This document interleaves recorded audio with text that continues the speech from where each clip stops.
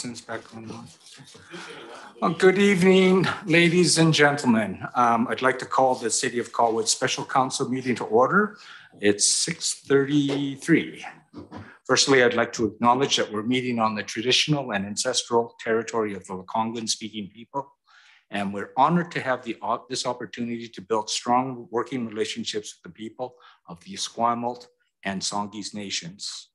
May I have a mover and seconder that tonight's agenda be adopted as presented?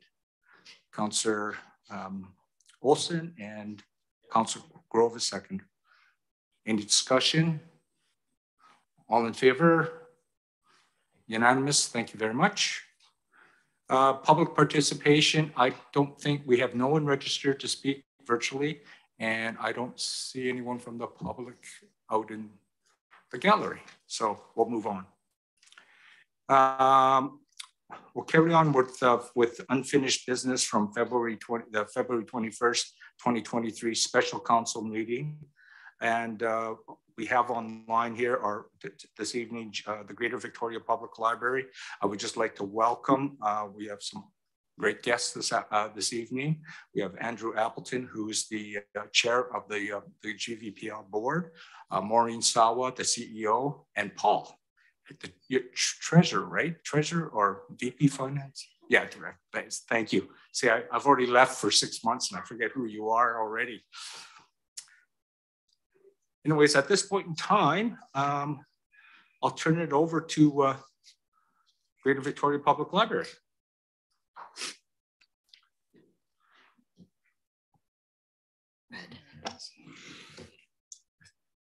Very good. Good evening, Mayor Kobayashi, members of council and staff. Thank you for inviting us to present our 2023 operating budget. My name is Andrew Appleton, and I have the distinct honor and privilege of serving as the chair of the Greater Victoria Public Library Board. I'm also your municipal colleague. I serve as a district councillor in the district of Oak Bay. With me to present this afternoon is our CAO, Maureen Sawa, and our Director of Finance and Facilities, Paul McKinnon. I'd like to recognize Councillor Ian Ward, who is your councillor representative on the GVPL board. The commitment that the councillors make to serve on the board is not unsubstantial, it's significant, and we appreciate that. And also wish to recognize His Worship Mayor Doug Kobayashi, who served on the board for some years. I served with him on our Planning and Policy Committee, and lots of enjoyable and productive time working together. So really pleased to be presenting in front of you tonight. I'd just like to acknowledge how important it is, just the significance of public libraries and providing a space that everybody belongs and provides an ability to change lives. We're committed to working with our municipal partners so that together we can build communities by providing citizens with equitable access to information, services, and resources to grow and learn. You've received our budget package. The library board and staff have worked hard to present a budget for 2023 that's realistic and resourceful. On behalf of the library board, the staff and community we serve, I would like to express my thanks to council for your continued support of the GVPL. We're proud of the work that we do and feel that the work is extremely impactful and really can contribute to the life of every single citizen across our service area. So I'll turn things over to Maureen for the remainder of the presentation. Maureen, Paul, and I look forward to responding to any questions that you may have. Thank you. Thank you. Thank you, Andrew. It's so great to be here for real in person. It's been a while since we've actually been physically with you. So that's a real delight. Paul and I are thrilled and so happy that Andrew's here with us and to see Ian and Doug and Robert and everyone. It's great. So what I wanted to do at the beginning is just, again, to remind particularly new councillors that Greater Victoria Public Library is a shared service model. Your library system is funded by 10 member municipalities. So this is a great thing because it enables us to provide all of our municipal members with a standard of service that would not be possible if you were the only municipality funding it. So can you hear me okay? Okay, that's great. Okay, and what we like to say is GBPL is a definition of the whole is greater than the sum of its parts. And you can see the geographic range that we cover, and we will talk about the funding model when we get down to the numbers. So just a few pictures. I always think a picture is worth 1,000 words, just to give you an idea of some of the things that we've been up to over the past year in terms of enhanced cultural displays and spaces. This is one of my favorite photographs of a little boy who was very jumping for joy when the library reopened. One of our most successful and popular community programs is actually our children's program, our annual BC Summer Reading Club. This past year, over 8,400 children from across the system participated. And I thought you would like to know that the Wanda Fuca branch was the second highest in terms of completion rate of the Summer Reading Club. And if any of you know about Summer Reading Clubs, you know that there's a lot of enthusiasm at the beginning, but going through the whole summer and finishing it is quite an accomplishment. So I was just pleased to see that that Wanda Fuca certainly was the most diligent, second highest. The other thing we wanted to share with you tonight, we haven't tabulated all of our 2022 statistics, but some things that I do get asked quite a bit about is our use of digital resources. So here is just the list of the top 5 of 2022, and also our most studied languages and our LinkedIn learning courses, which as some of you know, we've been promoting that quite a bit in terms of self-directed adult learning. This was particularly important during the pandemic, and it continues to be so. One tidbit of information is that the continuing surge in usage of our collection of digital resources continues, and it was over 1.8 million times accessed in 2022.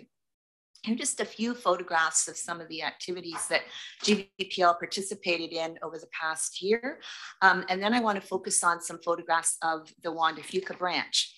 The Wanda Fuca branch, as you know, is co-owned by Colwood, Highlands, Langford, and Chosen. And we're very proud of the fact that we have updated it quite a bit. And I was just there on my way here this evening, and we have quite a lot of updated contemporary furniture, new study desks and laptops, and a refreshed layout.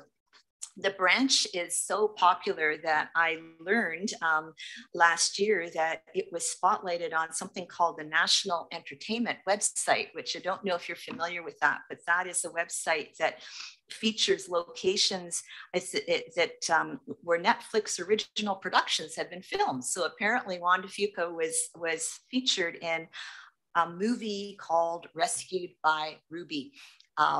I don't know if any of you saw it, but apparently we were featured. But that's a real testament to what a gorgeous branch that is. It's very, very well used. We're very pleased to reinstate Sunday openings in January, and they've been very, very popular. And I was informed by staff this afternoon that there's a lot of homeschoolers that also take advantage of the space during the day. So just to remind you, we are halfway through our 2-year strategic bridging plan, of which Mayor Kobayashi knows quite a lot about. This was a plan that the board determined was required to reestablish some of our infrastructure and strengthen our culture of equity, diversity, inclusivity, and accessibility to kind of make the leap from before COVID to after COVID. So there were 4 priorities, just to remind you: digital literacy and access, focused community building, and making a difference, showing our impact. I want to pause on this one for a minute, because that is a picture of our coordinator of customer service. And the library has been doing some very innovative service developments. So Sarah, who's in the photograph, and her colleagues were featured at the Ontario Library Association's annual conference last month. That's the National Professional Library Conference in Canada. So even though it still calls itself Ontario Library Conference, it's the de facto national conference. So GBPL was invited to present sessions on our patron-centered customer service model, and also our partnership with the Victoria Native Friendship Center. So we were very, very proud of the work that we did here. And then again, making space for everyone to feel safe, respected, and valued. And again, just kind of a little bit of reference to the programs that we provide for newcomers. Conversation circles are taking place in many of our branches, and we're very happy that our space is continuing to evolve. So in terms of this year's 2023 budget, again, and Paul will speak to this a little bit in a couple of minutes, but just a reminder that approximately 90% of the GVPL operating budget is funded by our 10 municipal partners.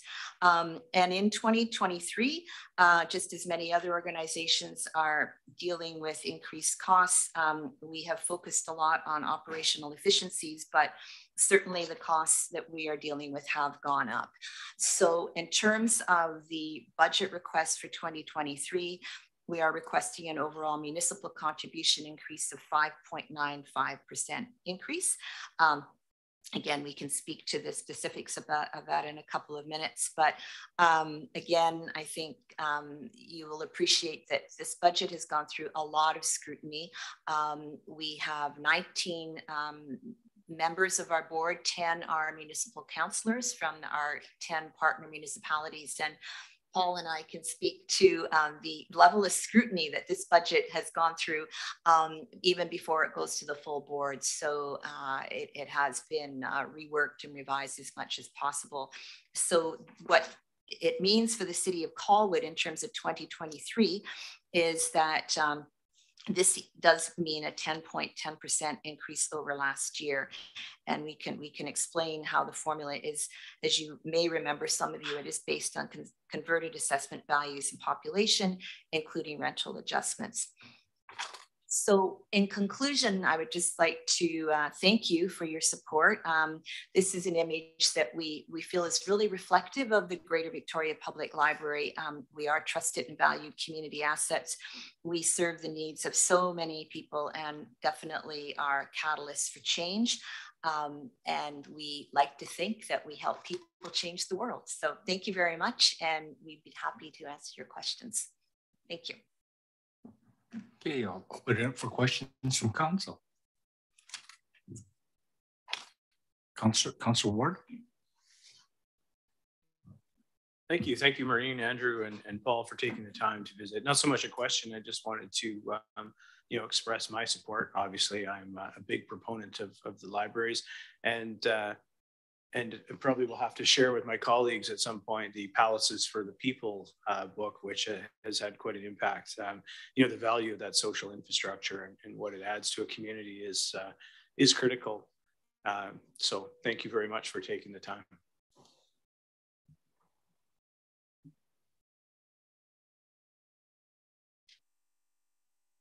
Councillor Jensen. Yeah, thank you.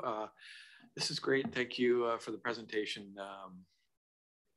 Are there some communities that are not part of this? And by my count, 10 communities are. Are there some that aren't contributors to this? So there are 10 municipal members of the Greater Victoria Public Library. That's 10 from the Capital Regional District. 3 municipalities of the CRD actually belong to our neighbor, the Vancouver Island Regional Library System.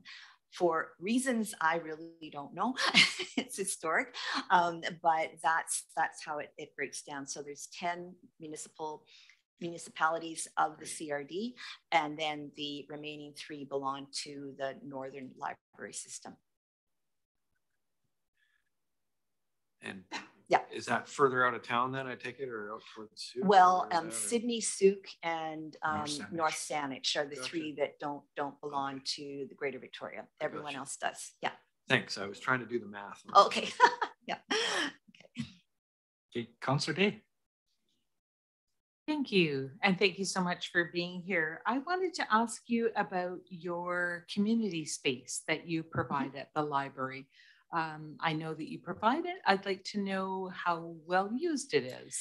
It's now that we're kind of out of the worst of the COVID kind of space planning, we do work with ICA and VERX in terms of community space for conversation circles.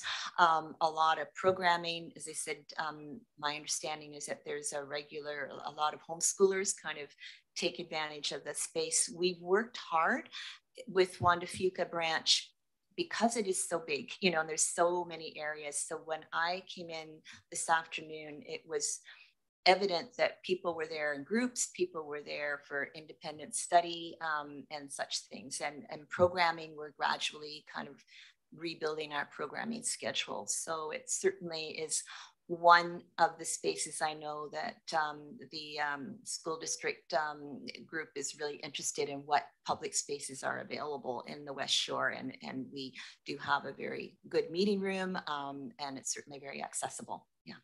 Yeah, it was, I'm sorry, I'm not familiar with an acronym of ICA. It's the Immigration Service downtown. So they have conversation groups for people learning English. Oh, I see. Yeah. Okay. No, I meant like Yeah. your physical spaces that community groups could rent your space to put on programming of their own, I don't know, AGMs or whatever for different interest groups that may be putting those things on, because that's kind of a valuable space in our community. Yes. And I just wondered how well it's utilized. I think it will become busier as people start coming out more together in groups. I mean, what we're finding is that there still is, it's still not quite where it was before COVID. So I think that's definitely, though it is one of our most popular spaces, but I think we can say it hasn't completely come back up to pre-COVID usage. Yeah. Great. So are you seeing like 50% of the time that it's booked, or? I would have to check with staff. I'm sorry, but I can get that information for you. Yeah. Sure. Yeah. No, that'd be great. Okay. Thank you. Yeah. Councillor Grove. Thank you. And thank you for the presentation. We're in budget stuff here, so I just want to ask you a couple of questions for my own curiosity. Where a contribution in Colwood has increased a certain amount, so it's higher than the overall increase. I'm just curious, when you said it, I think you said growth and assessment changes. Is that? Could you just explain that a little bit to me? How that? Thank you. Yeah, that's a common question. It pertains back to the library operating agreement and the governance overseeing the funding model specifically. So a bit of background on that model, just in terms of, and then I'll get into a bit of the growth side of things. 50% of the requisition formula comes from tax assessment, 50% comes from population. Those two put together for each individual municipality or funder within the overall 10, and then the percentage of that equates to your piece of the pie, if you will. Colwood did see, as with we're seeing generally in West Shore, one of the higher tax assessment growth rates. This is from fiscal 22, and for the purposes of this, which comes from BC data and BC stats, BC assessment was just under 25%. So it was one of the higher ones, and that's the change year over year from fiscal 21 to fiscal 22.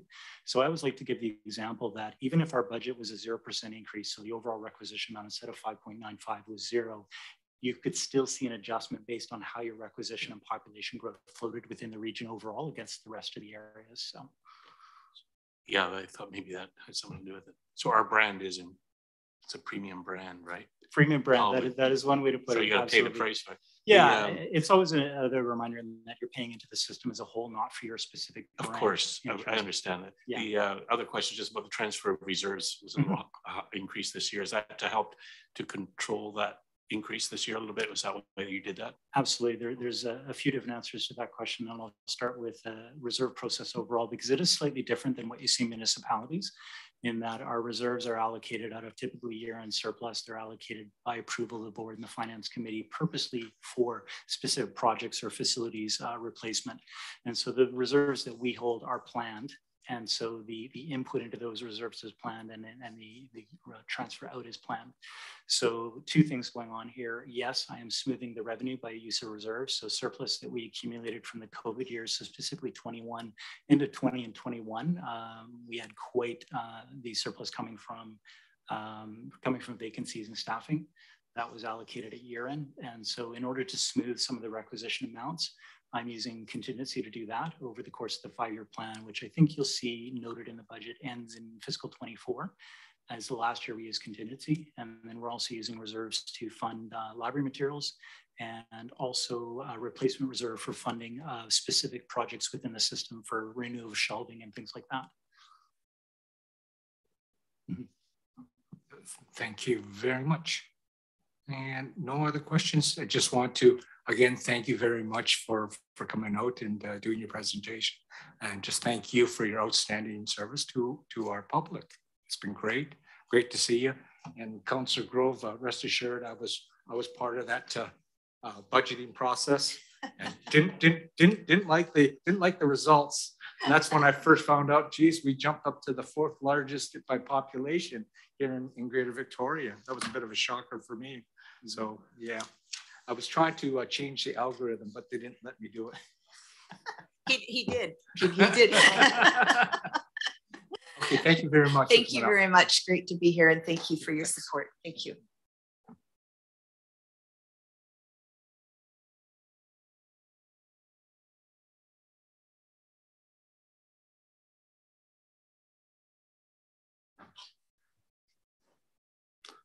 Ms. Hepting, you're on.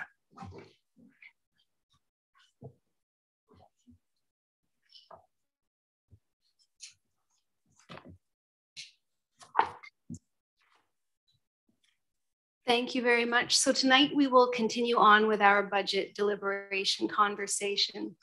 As you'll recall, earlier this week, I mentioned moving out of the capital plan review, which we completed on Tuesday evening. We will now return to each service area. And so this is an opportunity for council to affirm the top 3 priorities that have been identified for each area. It's an opportunity for council to ask any questions of our teams regarding our special initiative projects. In addition, council last month resolved the service level that is to be delivered in each of these areas. The related property tax increase implications, the financial implications of that specific service level has been incorporated into this draft financial plan. Ultimately, as we move through each of the service areas, we will be seeking whether or not council wishes to recommend any changes to this draft financial plan. When we conclude the conversation and we've reviewed, again, all of the city's service areas, that will really conclude the review of this draft financial plan in its entirety. And then the next steps will see us back in chambers to introduce the financial plan bylaw. And so we will start tonight, as you heard from me on Tuesday night, one service area, council directed an increased level of service. So we'll start tonight's review with that service area, and that's that of policing. And then we'll return and we'll just move through the document, starting with administration and corporate services. Similar to Tuesday evening, please just indicate if you have any questions at any time, and we'll proceed. And so starting with policing, council did direct an increased level of service specific to the addition of one RCMP officer in 2023. The top 3 policing priorities are before you. If you wish to make any changes to these, now is an opportunity. I'll pause for Councillor Day. Councillor Day. Thank you. I just wanted to talk, and I thought this was the best time, about the mobile youth services team. As I think everyone is aware, we are coming up against the end of the funding for the counselor position who's been working with the mobile youth services team. And I found out just today, actually, more information about where her funding both comes from and where it's come from for the past 3 years. So for the past 3 years, funding has been received from the federal government for the counselor position that is provided through Pacific Center Family Services Association. That funding ends at the end of this fiscal year. And when I was speaking with the Mobile Youth Services team today at the Victoria Family Court and Youth Justice Committee meeting, the police officer, who is currently from Vic PD, is also very concerned about the end of her contract payment from the federal government. and is speaking to the great need in all of our communities to fund that. This is funded through the integrated policing services. So every police services within the capital region contributes to those. I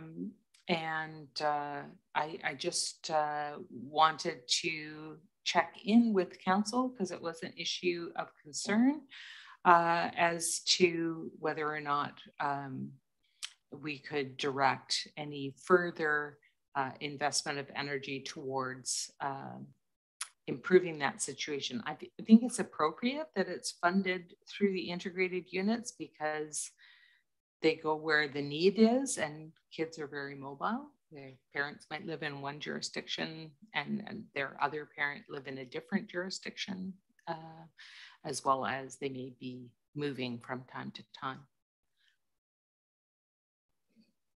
So do you have a specific question, Councillor? Yeah, I'm just wondering, is that something that we would advocate for with staff, or is that strictly, you know, I'm not sure where to go with that in terms of, do we direct that through our RCMP contract, or how do we impact that other than writing, you know, another letter supporting that position? Because the mobile youth services team has been providing services in Colwood regularly, as in they've been here every 2 weeks at Dunsmuir Middle School for quite some time, working in a plainclothes environment with a counselor available to support them.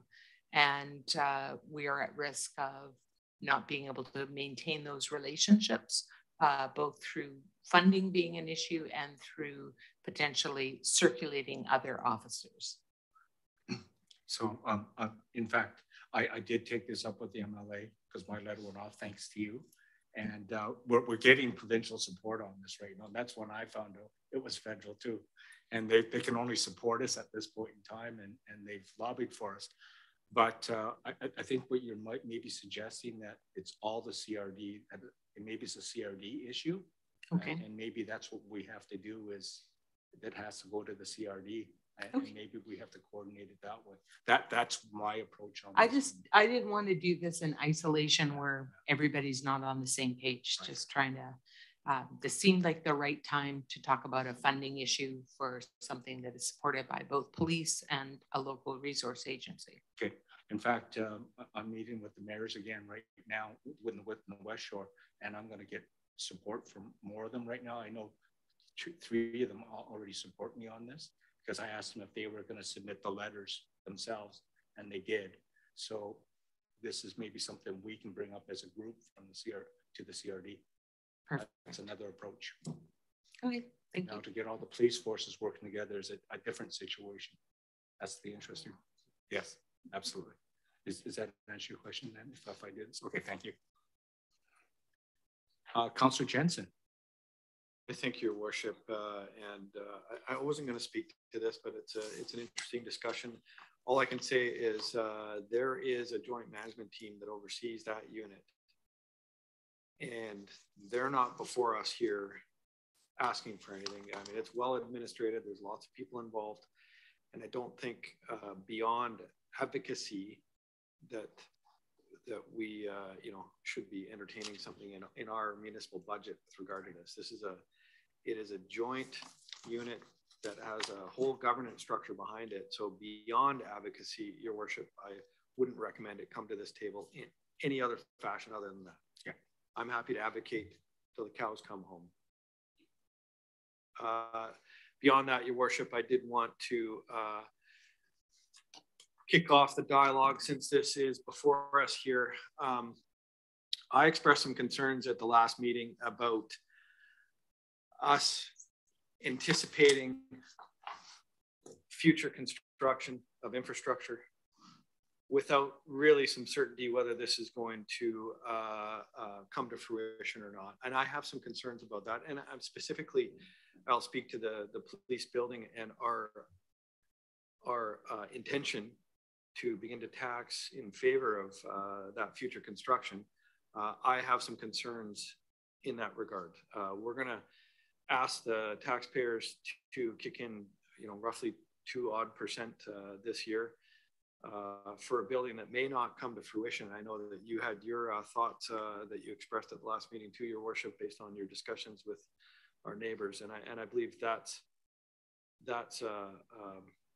I think that we're a long ways away from any certainty on that. So how can we ask our taxpayer to crack open their wallet and provide us I can't see that far, Jen, but is it 2.9%? Is that what I see there?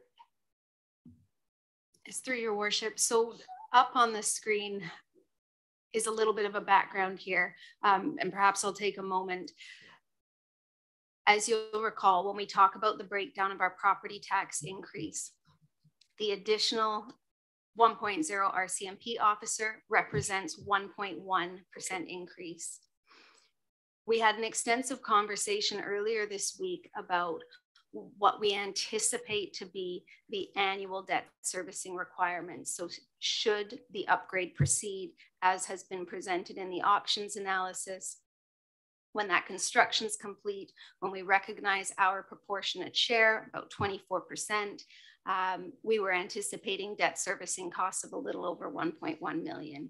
We know there's a number of factors that are subject to change, but for planning purposes, we're looking at debt servicing of a little over 1.1 million. We also know that there will be increased both operating and capital expenditures on an annual basis once we get up and running with this proposed facility. And so for planning purposes, we were looking at come 2026 or 2027, this city will require an additional $1.3 million.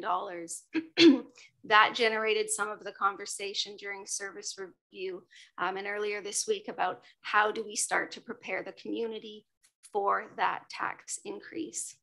Yes, there is some growth that can support it, but ultimately we will need to look to our existing ratepayers. The 1.79% increase to support an increased transfer to the police building reserve. There are a number of ways in which we could phase in how we fund this. What's been presented in this draft financial plan is, okay, we're anticipating approximately $1.3 million.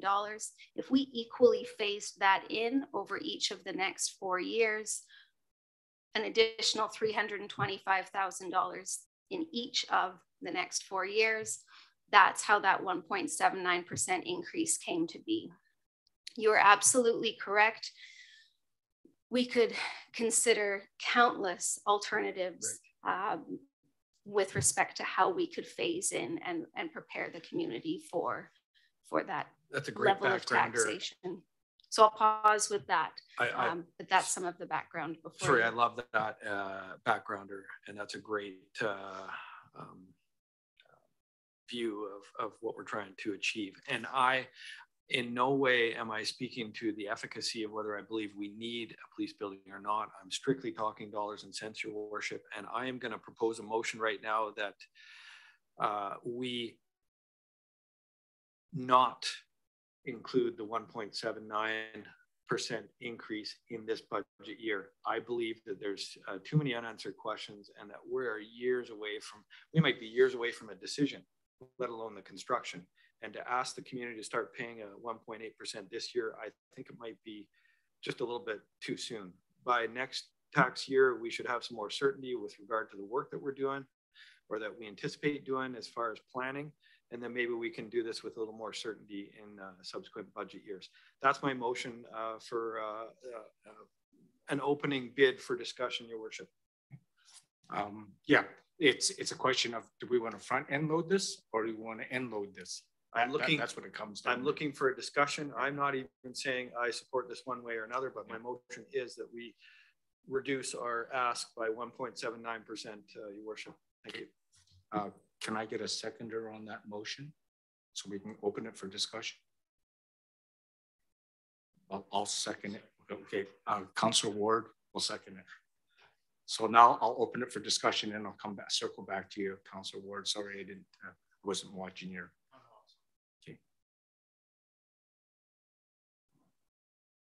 Councillor Ward. No, thank you, Mr. Mayor. It feeds right into my questioning. Anyway, I think when this proposal initially came before council, I supported it in principle, and in that, you know, the information is there to proceed on it. My question, maybe Mr. Earl or Mr. Mayor, one or the other or both could answer, is that when it first came forward, the inference was that a decision needed to be made in a fairly timely manner. And that our partner municipalities were going to act in a similar fashion. And View Royal subsequently did make a decision, but Langford has yet to even put it on an agenda as of this evening. I've spoken with Langford councillors. I can't, maybe I shouldn't divulge the private nature of the conversations, but it doesn't seem to be as high a priority as I was led to believe.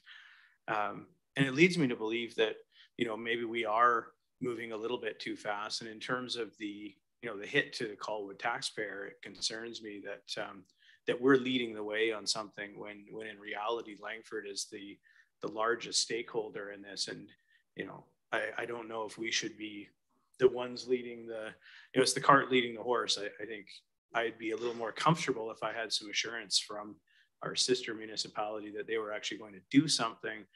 And that it aligned with some of the proposals that we've seen, because frankly, I've heard a lot of different information from folks on the other side of the border. So maybe there's some clarity on where Langford stands. I can't answer that. I can tell you that I've had the discussions with the mayor. From what I understand, it's not even going to hit their agenda till the first week of March, which is, I guess, the week after next week. And so, yeah, there's clearly not the rush that we seem to have. We all thought we agreed to something back in early January when we had the discussions, and I talked to Mayor Tobias over in View Royal, and that was his impression too. That's why we both tried to achieve it before January 31st, because that's what we thought we agreed on. But the biggest stakeholder didn't interpret it that way. And, you know, if the biggest stakeholder says no to this, then, you know, we're doing something else, obviously. So I hope that answers your question. As best I know right now, this is all I know. And we are, in fact, just so that you know, we are going to be discussing it tomorrow, because the three of us are together for a meeting at 1 tomorrow. And right after that meeting, we're going to go into discussing this, in fact. Because, you know, I've got to get a better feeling for what's happening there. It was pretty, it was nothing concrete, that's for sure, when I talked to him Wednesday at the CRD. That's all I can tell you at this point in time. Robert, do you have anything to add to that? Thank you, Worship. At the end of the day, I got very similar messaging. Langford has not yet made a determination on whether or not they have chosen to proceed. The urgency that was presented to the municipalities was primarily RCMP. The narrative was primarily from the RCMP. The information that we provided is that we are at or nearing capacity. I think a decision needs to be advanced in 23. It will likely be a multi-year process, but at this juncture, talking to my colleagues, and as described, Langford is by far the largest contributor to this project. And so until Langford makes a determination on how they'd like to proceed, we're fundamentally waiting. Right, thank you. Councillor Day. Thank you. So I really, I'm conflicted because I do really believe in saving so that we can afford large expenditures. We generally do that through reserve funds, build them up so that you can see by the plan that's in front of us, we are looking to gather between 1.3 and up to 1.79% from our taxation for the next 4 years in order to build up that pot. I believe in that because when we do it over a number of years, it isn't one set of taxpayers who contribute. It's spread out over time, so we don't ask for all the money from one group, and then after they've moved out of the community, another group moves in and they have the benefit of this wonderful asset that the previous owners paid for. So doing that intergenerational spread of the cost of big ticket items is something I truly believe in. But I have considerable concerns that we don't have a very clear process when it comes to the management of the West Shore RCMP building. We don't have a formal police commission, committee, whatever you want to call it, which other municipalities do have, where they have joined blended service providers. So if I was to say what I needed to be comfortable with this level of taxation, that's what it would be. I would like to know that our residents' voices are heard fully at that table, and that all considerations are on the table. There's been considerable doubt about that, but at the same time, I'm a little concerned that there is a very large requisition looming that we may not be collecting money for. So I guess I'm a little bit on the fence. Certainly, we could start collecting the money next year with more certainty, and we could just kind of slide those numbers on a year. But the longer we take to come to a decision, that's the longer our RCMP will be operating with perhaps insufficient infrastructure to support their servicing. So they're a very important pillar of our community. I want to support them, but I want to support them in the right way. Thank you very much, Councillor Grove. Thank you very much. I had a question. Yeah, sure. 2027, is that the year it's going to, vaguely, I know that the building is due to be built, completed. Does anybody recall from that presentation back in the day? Through your worship, the options analysis anticipated 2026. Yeah, thank you. So it seems to me that whatever the outcome, we're going to need to spend a big purchase. We're going to have to spend a lot of money. And I like the idea of getting on it right away. However, this year, 1.79, given the context of the overall budget, seems to me we could perhaps reduce it. I wouldn't remove it completely. I would think maybe reduce it by either 0.8 or down to 1.0 contribution percent increase, or take away 1%, 0.79%. Much like option 2, though I'm not sure I'd follow that particular percentage increase path. It seems to me I don't want to be sitting here in 3-4 years grinding my teeth on the fact that we didn't set aside money. It's going to come. We're going to need it. And we are in an inflationary climate, so these numbers in our budget in general are inflated somewhat this year for that reason. This is a reality we're all living with. We can't change that. And it seems to me to remove the money this year is perhaps we're robbing Peter to pay Paul, as they say. So that's just my comment. Thank you very much, Councillor Grove. So I'll just, Councillor Jordison, no, I'll just throw my 2 cents in here. Just understanding all the concerns around the table, I think there may be a compromise to this. And my compromise is, I mean, you clearly have 2 options, right? We can debt finance everything, you know, in the end, and it costs too much money to me. I just hate paying, I just hate paying interest myself personally. Or we could do, you know, a save and pay, which we're trying to do right now. And so, but there might be a compromise instead of going with the for 1.79 if we were to say do 1 and see what happens this year, I guess. Because there's another element in this that could come into play. I'm just saying could. I'm being very careful with my words here, is that the infrastructure funding that we're supposed to be getting by March 31st could be applied here.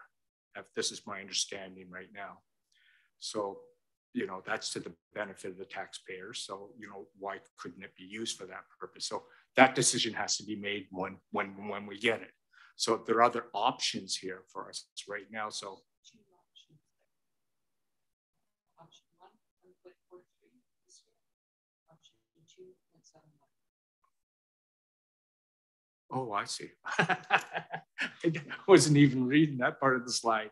Oh, okay. Okay, I see. Sorry, go ahead. Worship, if I may comment, with respect to the recent capital grant announcement, once we receive details, which we anticipate will be in the very near future, we will return to council for conversation and ultimately direction. This absolutely could be how that grant is spent. As you're aware, within this plan, there are many other areas where we could utilize that grant funding. Right.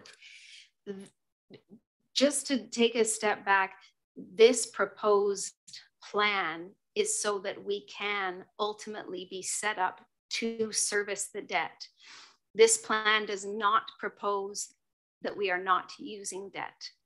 So our share of these works, upwards of $20 million, we do not have another alternative. So debt financing for the entirety of these works. As you can see, you know, we are proposing to set aside funds annually. We will likely have well over $1 million that can be contributed towards these works, likely contribute to our proportionate share of the design, et cetera. But ultimately, the majority of the city's spend on this facility upgrade will be debt financed.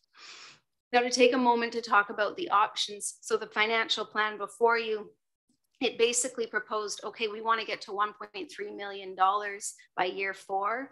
We're going to equally set aside the same increase in dollars every year. So $325,000 in year 1, we're going to double that to $650,000 in year 2. Then in year 3, we're going to move to, excuse me, $975,000. So every year, it's an additional $325,000. That's what's within the plan before you. That's what's driving a year 1 tax increase of 1.79%. The option 1 is if we were to, okay, in year 1, we'll set aside 20% of the amount, $260,000. Year 2, we'll move to 40% of the amount. Year 3, 60% of the amount. Year 4, 80%. Year 5, 100%. You know, the plan was originally drafted with the expectation generated by the options analysis, which is that construction would be complete in the year 2026, year 4. A second option is lifted for consideration, and that is, okay, in year 1, we'll tax for 10% of the amount, $130,000. Year 2, we'll move to 20%, year 3, 40%, year 4, 80% of that amount, and ultimately move to the $1.3 million in year 5. Okay, I understand this now. Guess we should have had the briefing on this before we started talking about it. we could have 20 options up on the screen for consideration. So a 1% tax increase, that would set aside $180,000 this year. You're absolutely correct that as this year progresses, we will certainly get more information. As you heard our CAO say, we are looking for a decision to be made this year. Right.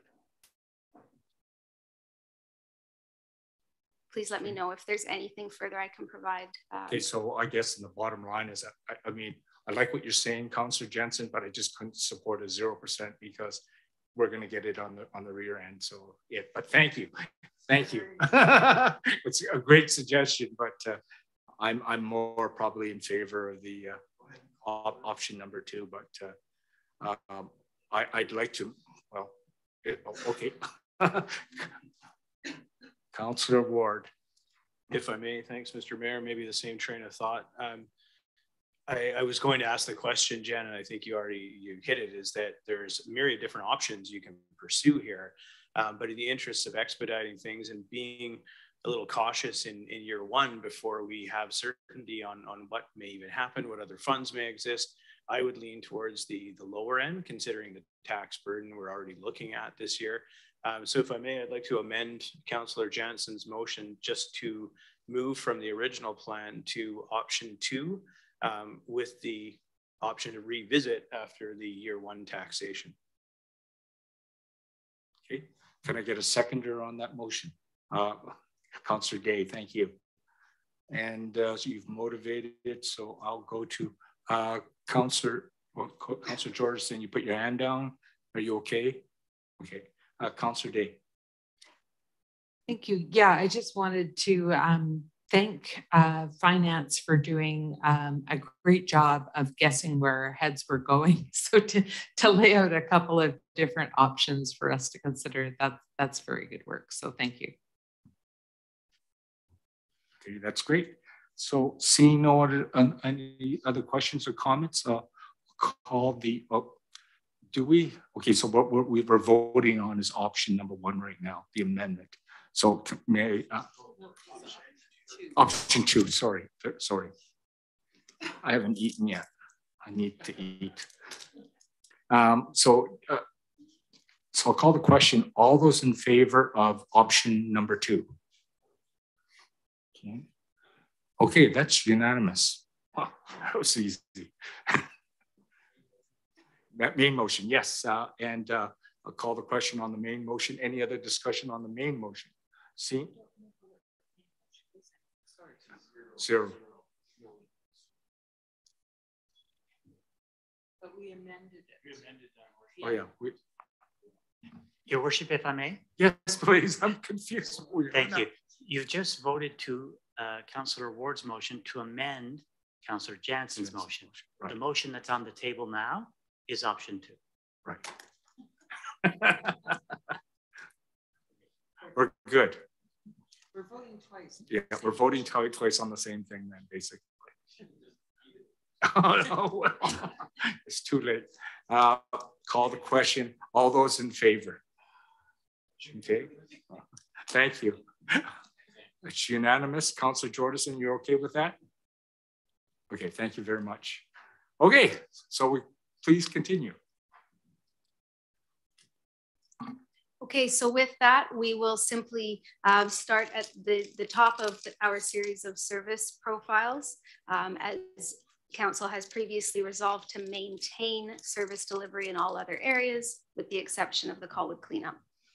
So for administration and corporate services, the top 3 priorities are both within the draft plan and on the screen before you. This is your opportunity to recommend any changes if you wish.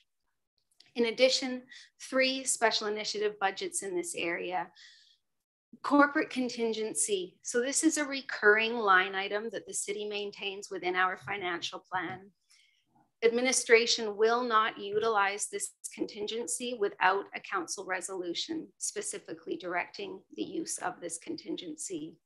But it enables us to react to expenditures that we have not planned for without having to bring forward a financial plan amendment. Last year's financial plan saw funding set aside to support electronic record scanning. That work is underway and will continue into this year. Lastly, we have funds set aside for the next municipal election. If council wishes to ask any questions of staff on the special initiatives or make any recommended changes in terms of the top 3 priorities. Seeing none. Oh, Councillor Jordison. I just had a question in regards to the top 3 priorities. In the information that came before us in service delivery, it was listed to develop a respectful workplace policy, and it's in 2022, and then it was placed in 2022. And now it's stating to review a code of conduct policy. Are those two different policies? Are they one of the same, or I'm just confused? Certainly, if I may jump in through your worship, top priority within the HR service area, which we'll get to momentarily, is with respect to the respectful workplace. Thank you so much. Please proceed.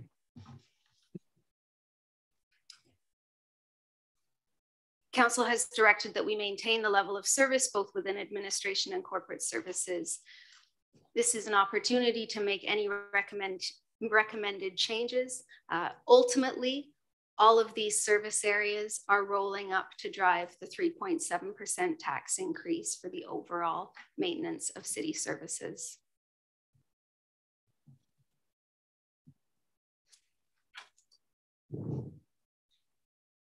Questions, comments? Okay, please proceed. Whoops, Councillor Day. Just in regards to the council and committees, we have new committees that are currently forming, but we haven't actualized them yet. Do we have sufficient budget for their management?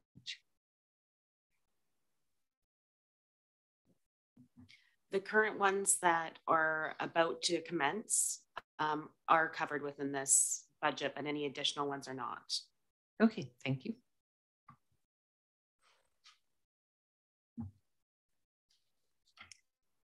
Seeing no further questions, I'll just continue to move along and please pause me.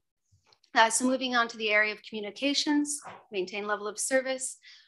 We have lifted up for consideration 6 priorities that were outlined during service review. Those highlighted in blue are the top 3 that have been included within the draft financial plan.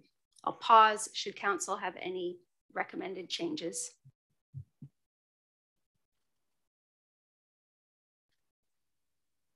Councillor Jordison. I know I was the instigator of helping with those top 3, but I'm just wondering if the Activate volunteer program for events should not be a priority and should just maybe the next one moves up or something. It's just for discussion.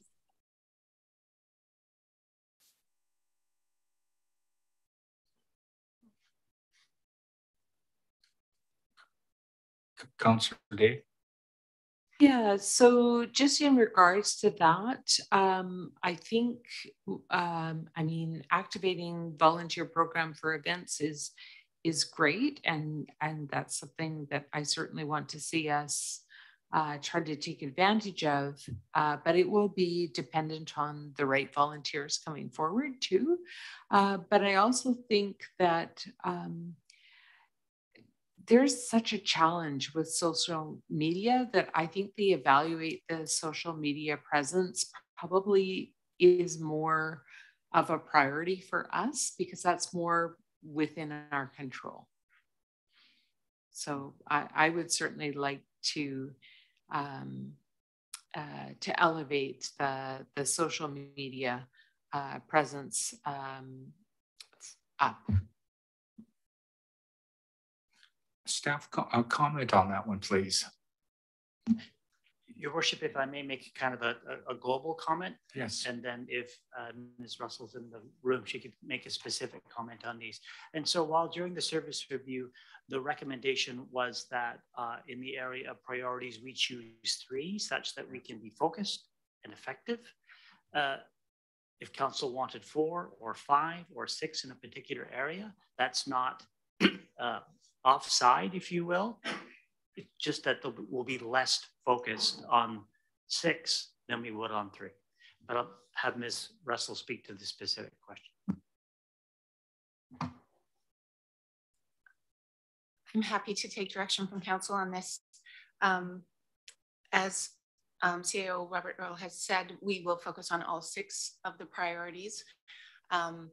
The difference, I think, between evaluating our social media presence and activating a volunteer plan is that there's an investment required with our volunteer plan. The current volunteer plan, as it stands, recommends a position, a volunteer coordinator position, to do it most effectively. That, of course, the plan needs to come to this council for review, and we're planning to bring it.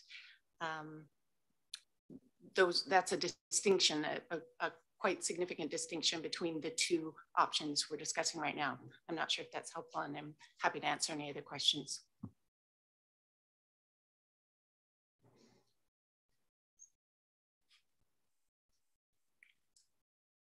Okay, I'm okay with the priorities as they are right now.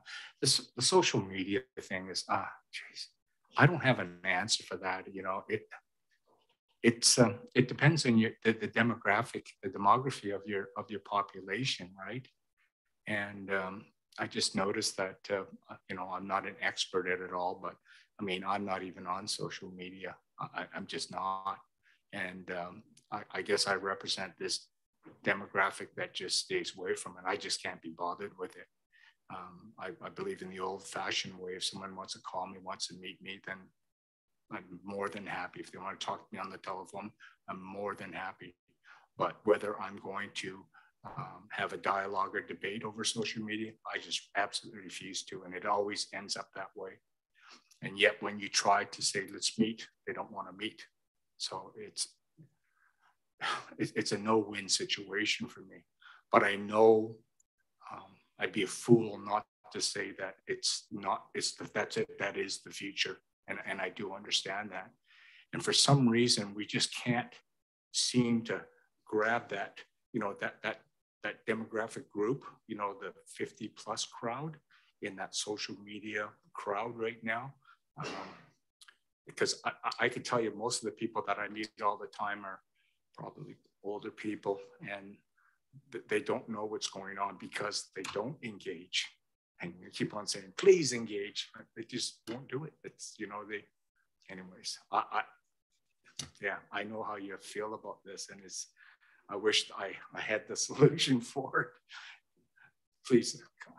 If I may, I think when we talk about evaluating social media, it's where we spend our time on social media. And so we actually have a quite engaged and positive audience on our own page. Yes. It's whether we as a communications team invest time in going to the other pages, the other community pages where conversations are happening, or do not, and use that as information we're taking in, or whether we respond. And those are some of the conversations I think we could talk about having. The other thing, to your point about reaching various demographics, it's not our only tool in the toolkit, right? Our newsletters, which are delivered directly to mailboxes, tend to be something that reaches the older demographic, as well as our local newspaper, which comes to almost every Colwood mailbox. So it's a balance between those various tools. Okay, thank you very much. Councillor Grove.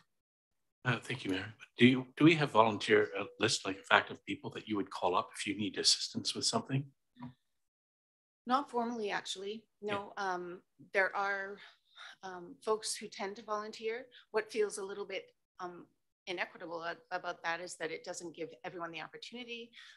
It draws the energy of those who are willing more often than others. And so to have a really comprehensive approach would be beneficial. Right, I agree completely. And I think that the events, First Nations relations and events that happen around the building of trust with that community, as well as the idea of the work that we do as counselors. I mean, I go to events all the time. It feels like volunteer work. I know I'm paid, but it feels like volunteer work sometimes, but it's something that I relish and I enjoy it. I think we all do. And the community, if we can get that rolling, it hopefully will grow. Yeah. So then we have this kind of organic basis of activity that I think that the benefits to the budget then are huge. So that to leave it as a priority to me, where you might spend a bit more time, assuming more money, like a coordinator, it makes sense to me. As to the other things, I think that I understand you'll be doing all those things anyway. It's a focus that we're talking about tonight, I believe. Okay, thank you.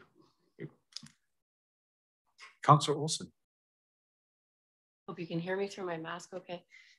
Just a question about the volunteer program. Is that going to be a new position that's going to be offered in the communications department, like hiring somebody full-time, part-time? Just trying to get a sense of the investment there. Right. So unfortunately, you haven't seen the plan that was deferred by the previous council, but it does recommend a full-time position. There would be room in that to think about,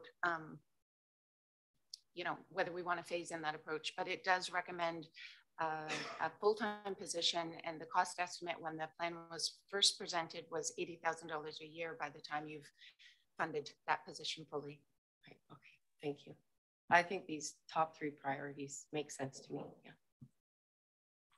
Okay, I don't see any motions here to change them, so let's continue. So moving along, we are looking at the 3rd and final year of our Colwood marketing campaign budget. Household prosperity census and survey, as you're aware, that is in progress, and we have the carry forward funding to support that. Oh, Councillor Day. Can you just tell us, the Colwood marketing campaign, is that trying to attract businesses, or is it showcasing existing businesses? Thank you. So it has been a mixed bag, and that's a conversation we've had continuously throughout the program. Originally, it was talking about attracting residents because we had a lot of building going on, and when you have a you know, body heat, it will attract businesses, is the theory. In reality, much of the marketing we did was geared toward businesses. So we did the Times Colonist feature pages quarterly, and those we invited local business to advertise alongside it, and often at a subsidized rate. So we were supporting and promoting local businesses while trying to demonstrate to other businesses in the region that this is a supportive place and a place that's happening. So that was part of it. But part of our marketing campaign budget goes toward the videos we're producing to inform and engage residents and put a positive and familiar face to staff in the city. It's about photography to you know, using all our marketing. It's about our banner campaign on the growing number of streets we have throughout Colwood. You know, new banners now along at the Allendale district and in the Royal Bay community. So quite a mixed toolkit of marketing. It's about our lighting. So we have the Starburst banner lighting frames, which we had to increase the order of this year because we have more streets to put them on and more park space. So many things in that budget. Yeah. It's a significant budget amount, at least in my opinion. And I would like to hear more as you develop it, so that we can help to shape it in ways that represent this council's view. Thank you for that. And some of the ideas, that's exactly what we will look for this year's direction from council about how to focus that budget. Thinking about perhaps working with our leasing partners through ONI and through PCRE and Gabercraft on what do they need to help attract the kind of businesses that council would like to see coming to our community. And so maybe having some engagements like that and then rolling out a program to see that through, those sorts of ideas.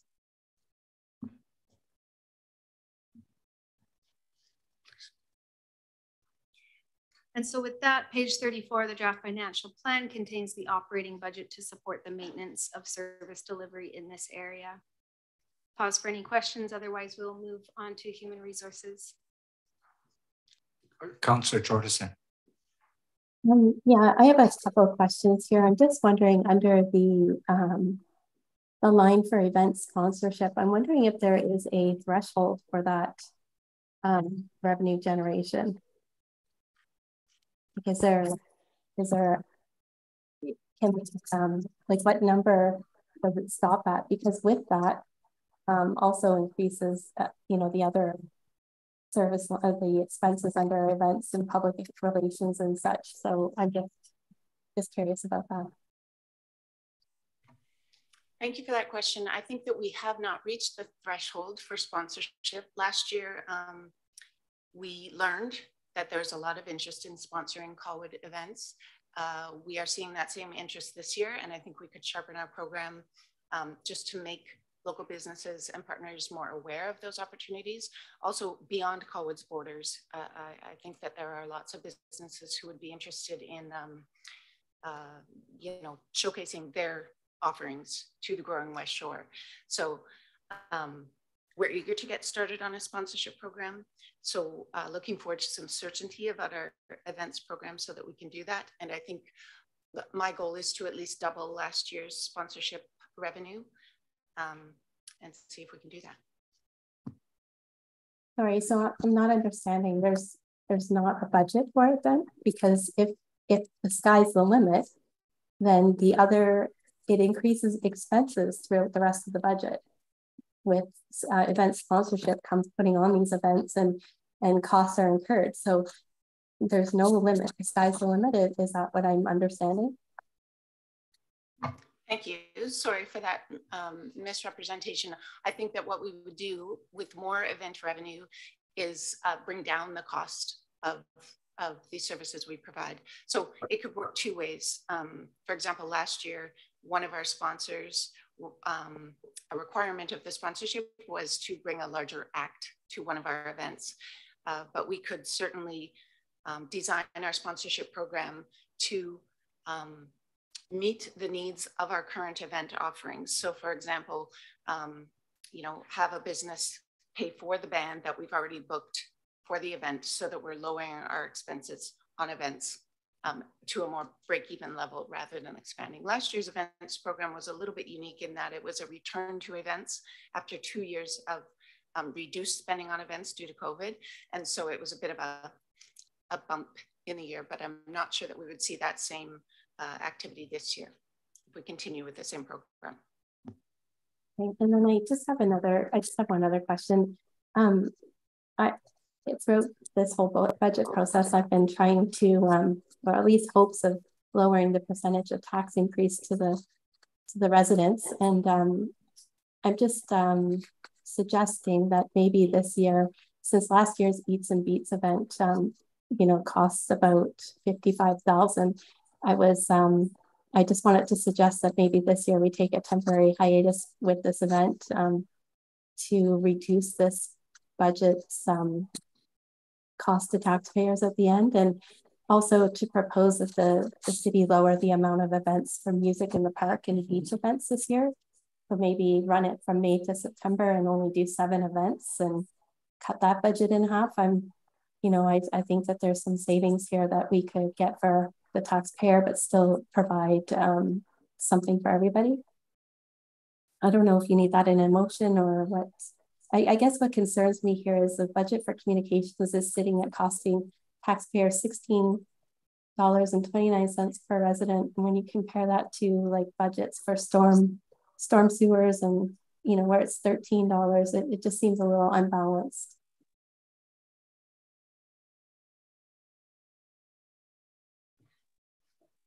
Would you like to make a motion then, Councillor Jordison?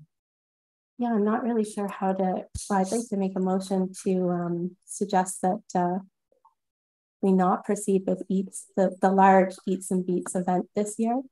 Last year it was scheduled July 30th. I don't know when it's planned for, and that we reduce the amount of events for music in the park and beach events this year to 7 events.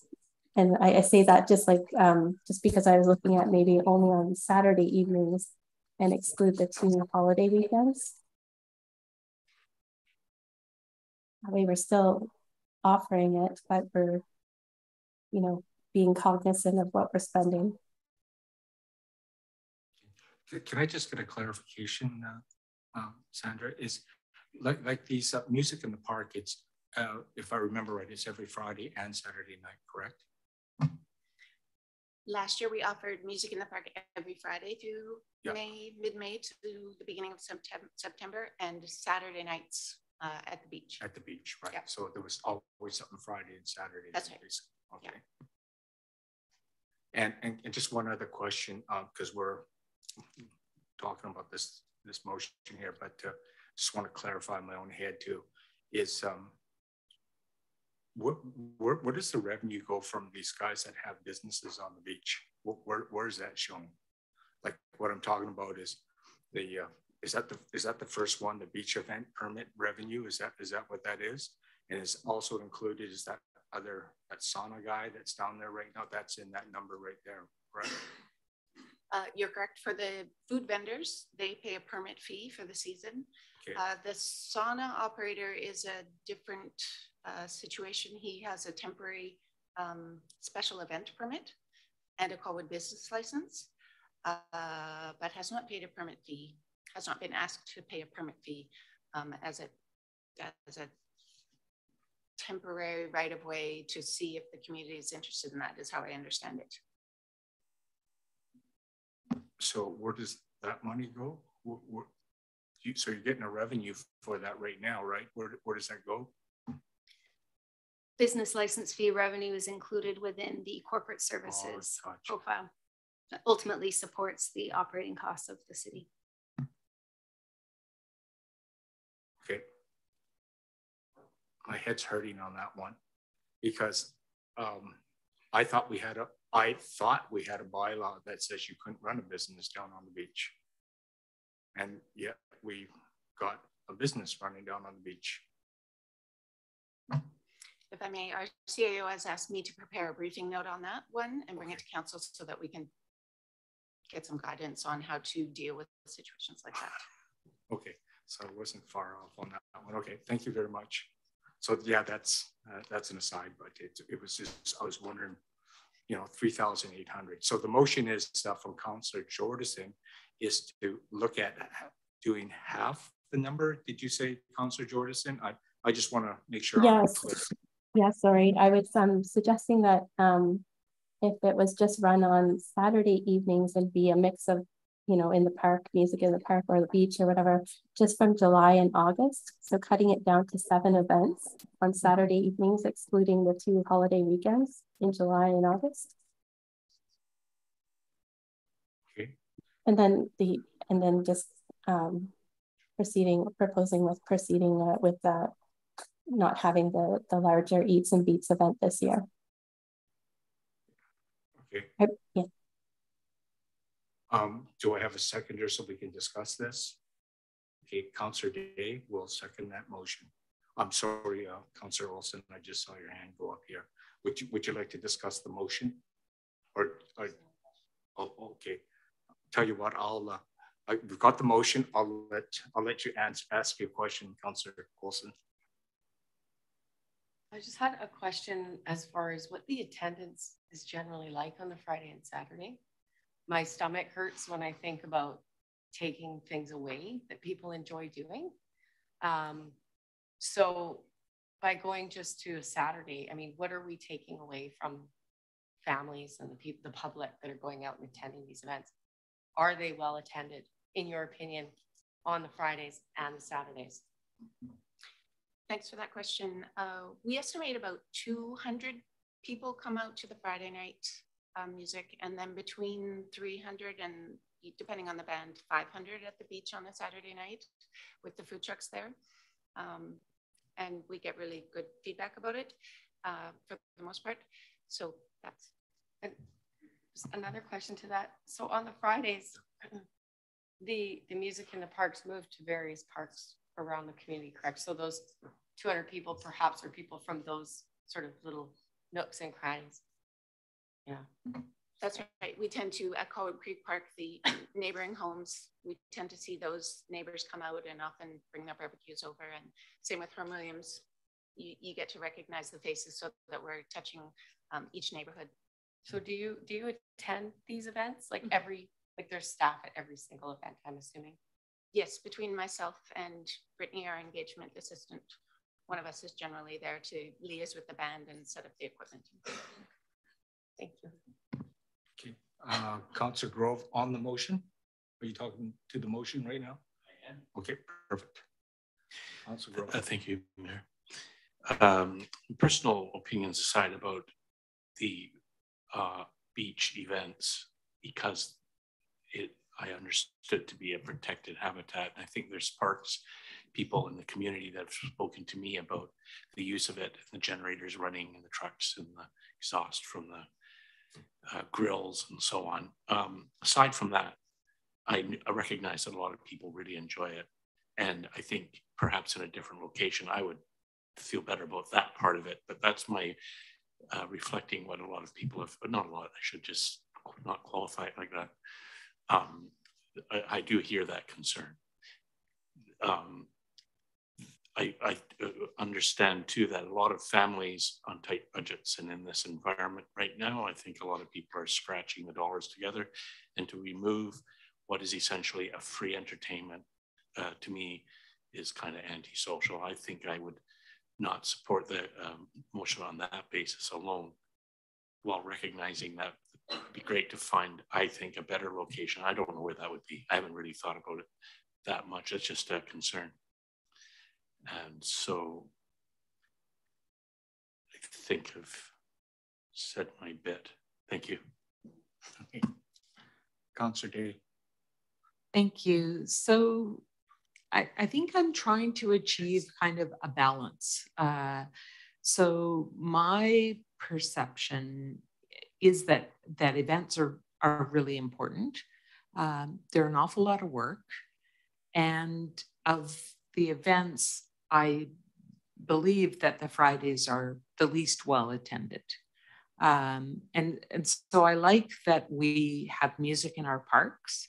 I like that it brings out different neighborhoods to enjoy that, and that it's free, and that if you're really into it, you can visit different neighborhoods. That's great.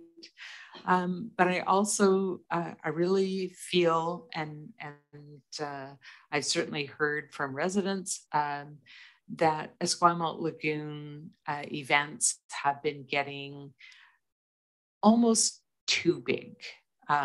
They're sort of, you know, it's a beautiful environment, and that's not why people are there. So I'm trying to find a way, and I think this motion is going a long ways to supporting keeping free public events done in Colwood for people to attend, but kind of managing our budget by not spreading ourselves too thin, and also talking, you know, naming the elephant in the room that you know, the beach, Esquimalt Lagoon, is maybe not the ideal location for what's been happening there. So I'm trying to walk that careful line, not take too much away, but also keep our beautiful beach beautiful and natural as much as we can. So I'm in support of the motion. Thank you. Councillor Ward. Thank you, Mr. Mayor. I mean, we do have a, you know, in deference to Councillor Day and to Councillor Jordison's motion, there is a divide in the community, I think, that Councillor Grove also referenced, you know, around events at the beach and so on. But I'm of the mind that the right place long-term for a large-scale event is, it exists, it's just not developed yet. It's Royal Beach, right? And I think many people I talk to understand that some of the things we do at the lagoon can have a permanent home when we have the place to put them. But in the interim, the question becomes, do you kill off something that's popular, or do you allow it to build, constrain its growth until such time as you move it over? And, you know, I'm of the mind that, you know, maybe Friday and Saturday is too much, but not for the same reason, not because I want to cut, you know, a few dollars off the budget. It's because, you know, maybe we just focus on Saturdays. We can do a little bit more, do it a little bit better, little less time invested by the staff, so you can really put on a truly fantastic event and move them around the community, so it isn't focused in just one area.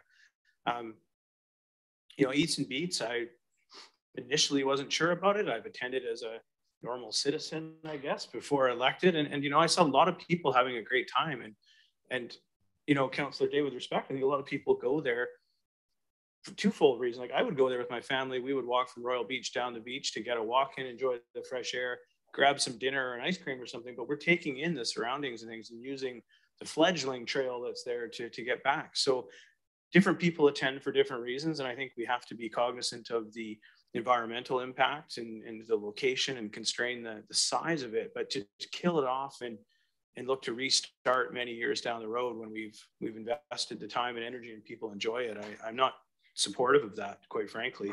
I also believe that social infrastructure matters. The events that I've attended in Colwood at Herm Williams Park at Christmas time, and you know, you saw it in City Hall at Christmas as well. People coming out of COVID are looking to reconnect with that sense of community and belonging.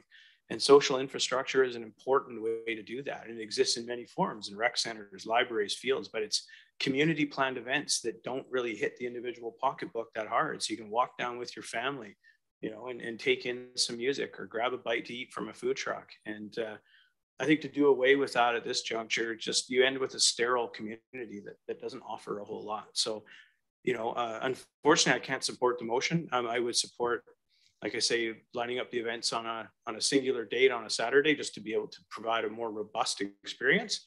But that's where I draw the line. Yes, please. Councillor Day. So if Councillor Jordison is okay with it, then I would like to split this motion and suggest that we vote separately on the Eats and Beats and separately on music in the park being Saturdays only.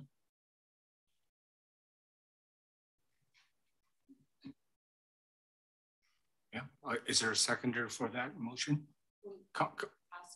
Oh, Councillor Jordison. Yeah, oh yeah, right. Councillor Jordison, are you okay with that?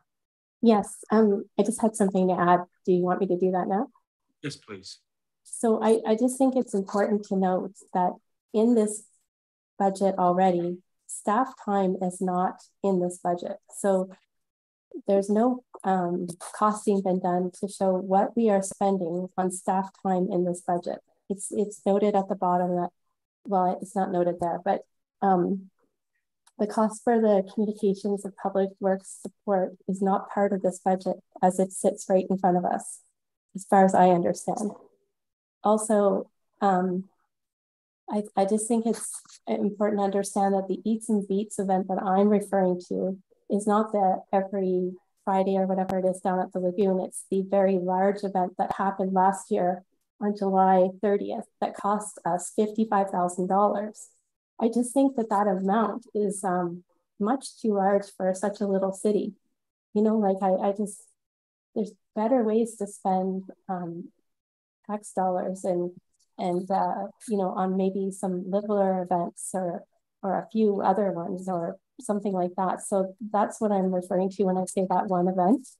And yeah, I was just suggesting that we just maybe we don't start these events in June and go till September. We just do July and August. Or I just wanted to put that out there. Okay, thank you. Okay, yeah, point. Yes, go ahead. I just have a point of order that I need staff to rule on that. It was referred back to Councillor Jordison if she was okay with making a change to the motion. And from what I understand in the rules of order, when a motion has been tabled, it belongs to the table. And it isn't owned by any one individual. So if there's a motion to amend, that's fine, but it's not a decision made by the original councillor who's made the motion.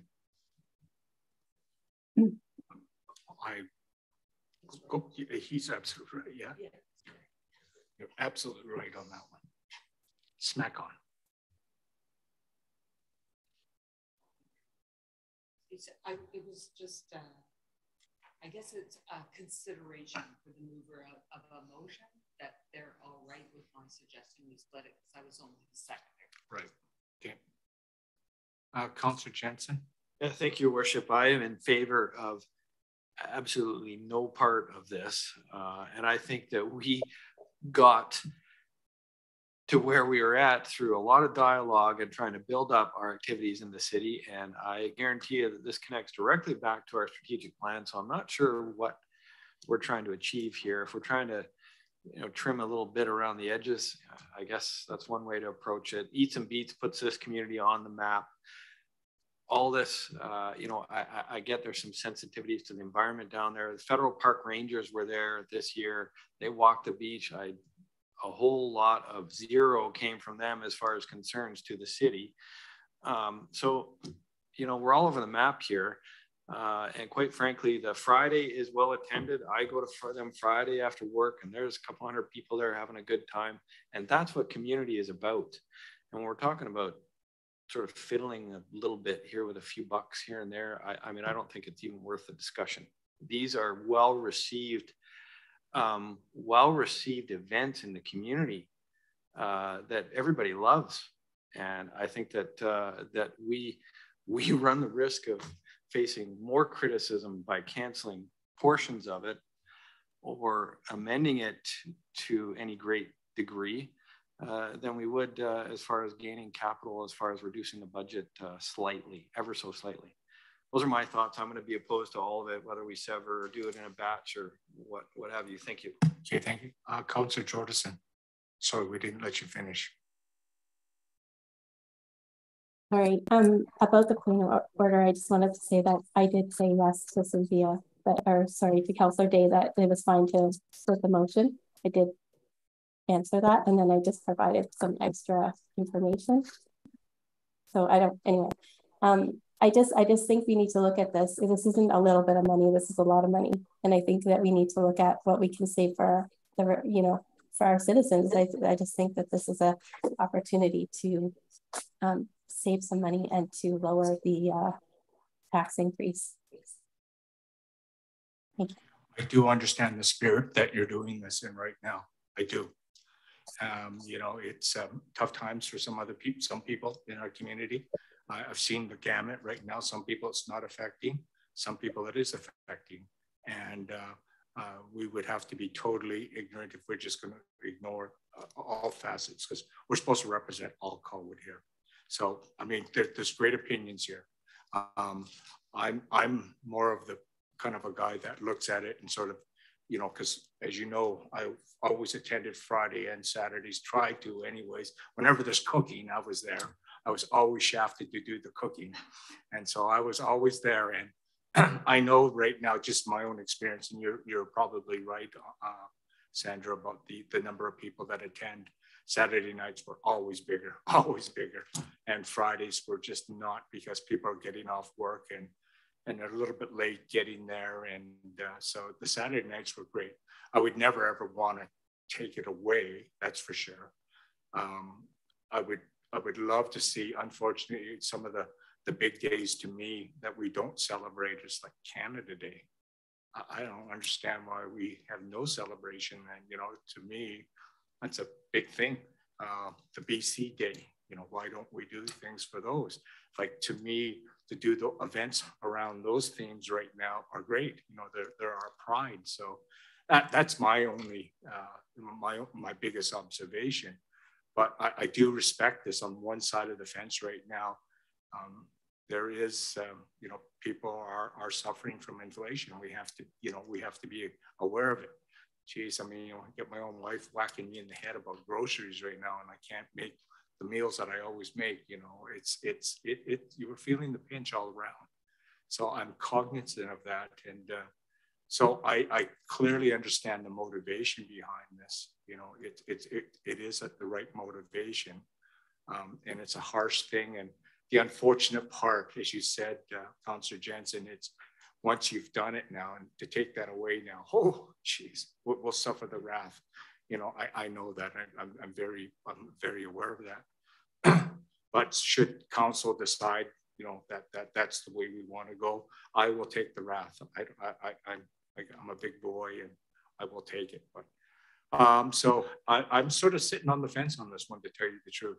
I do, like I said, I think that we're just not acknowledging things that we should, like Canada Day, like at least Canada Day, maybe not BC Day, but Canada Day would be a pretty phenomenal thing to do, something here. Saves people from driving downtown. So, so we do have a motion right now. I don't see any other comments, and we got to move on this. I'm going to call the question. Those in favor, okay, so can we get could you please read out what the motion is, please? Okay, the motion is that Colwood Eats and Beats not proceed in 2023, and that the number of music in the park events be reduced to 7, only Saturday evenings in July and August, and exclude holiday weekends. Things I wanted. Okay, I'll call that. I'll call the question. Did everyone hear? Okay. Like separate them. One is about eats and beats, and one is about music in the park. No, we didn't have the motion. You had the motion. We didn't have the motion to sever, did we? Did we have the motion to sever? I just want to confirm. We didn't have a motion to sever. There was an amendment, but there was a point of order, and the best way to go about it is to have a motion to sever, and then we can move forward. I'd just like to make a motion to sever. Okay. Do I have a seconder? Okay, Councillor Jensen, thank you very much. So on the motion to sever discussion, all those in favor? Okay, opposed? Okay. Councillor Jordison, Councillor Ward? And It's just about whether we vote twice, whether we vote on music in the park and eats and beats. Okay. And then separately vote on eats and beats. Yes. Yeah. Oh, okay, sure. Go ahead. Councillor Ward. I'd like some clarity on the second. The first part of the motion is very clear. The motion is to cancel eats and beats for this year, right? The second motion is to reduce the music in the park to 7, excluding holiday weekends. What is it is strictly a motion to cut it to that? There is no motion to reallocate expenses or anything with that, or this is just strictly a motion to cut it to 7 and that's it? That's exactly what it is right now. Okay, thank you. Okay, so on the motion to sever, those in favor.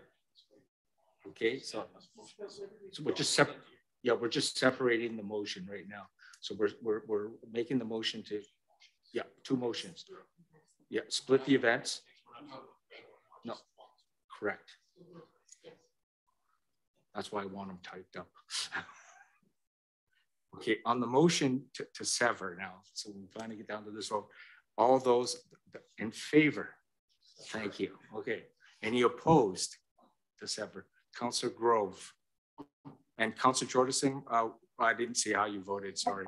I'm sorry. What is the motion to sever? What? It's just to sever the eats and beats from the music in the park. So we're going to vote on them separately. So the eats and beats event, the large one. Is that right? Yeah. Okay. So to sever we're just it. Severing the motion, and we're going to vote separately on both. Okay. Okay. So it's just a severing. Okay. So you 4 are against the severing? To sever it from, to sever the original motion, yes. That's all the motion is right now. To sever it, yes. To sever the 2. Okay. So it's just Councillor Grove that opposed.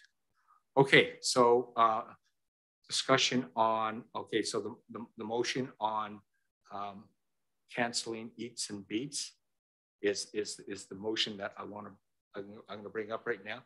So we need to have, do we need to have a mover and seconder on that? Okay, so we don't have to do that. Okay, so discussion on that. Any discussion? Okay, so I'm gonna ask a question on this one. Those in favor of canceling eats and beats for this year, those in favor, please raise your hand. Okay, Councillor Jordison and Councillor Day. So that motion is defeated. Okay, on the motion on music in the park to reduce it down to 7, Councillor Jordison, excluding holidays. I believe that was the motion, correct? Amanda. So the motion is that the number of music in the park events be reduced to 7, only Saturday evenings in July and August, and exclude holiday weekends. So there wouldn't be holiday weekend events. It would only be Saturdays in July and August. Okay, so just, okay, so I'm gonna open it up. Yes. On the last vote.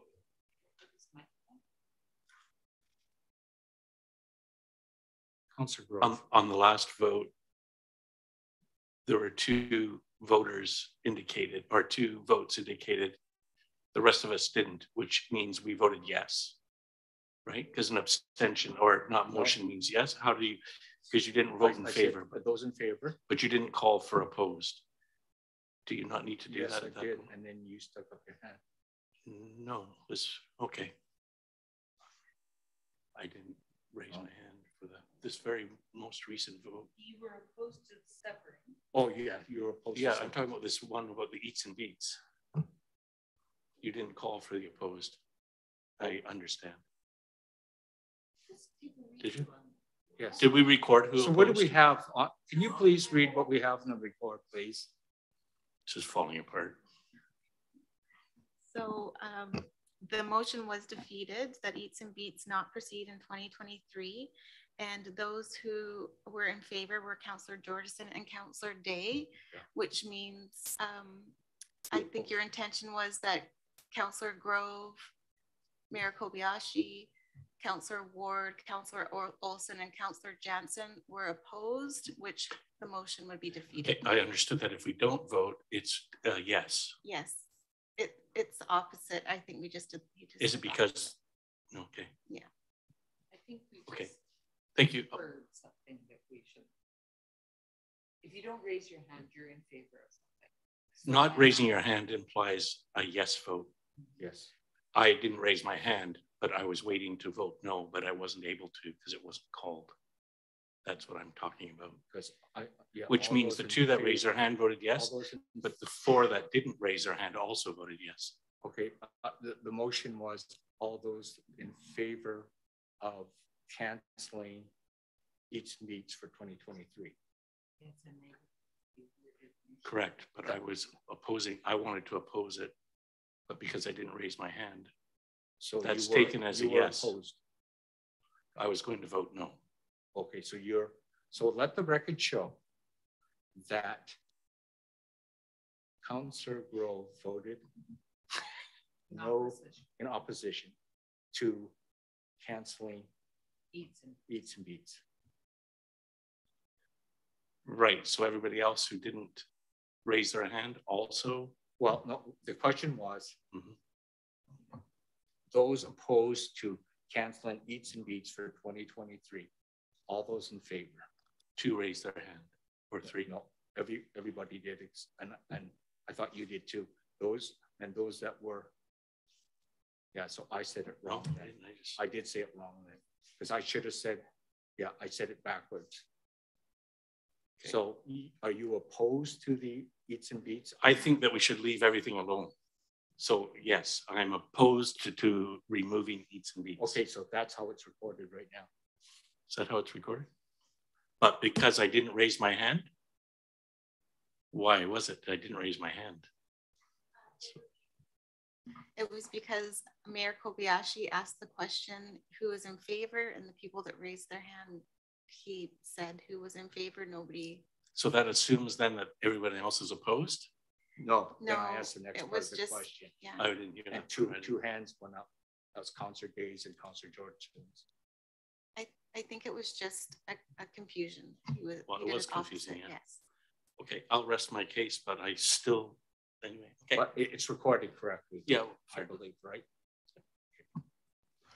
So the second question is reducing the number of music in the parks to 7 and only in the months of July and August, excluding the holiday weekends. That's correct, corporate officer?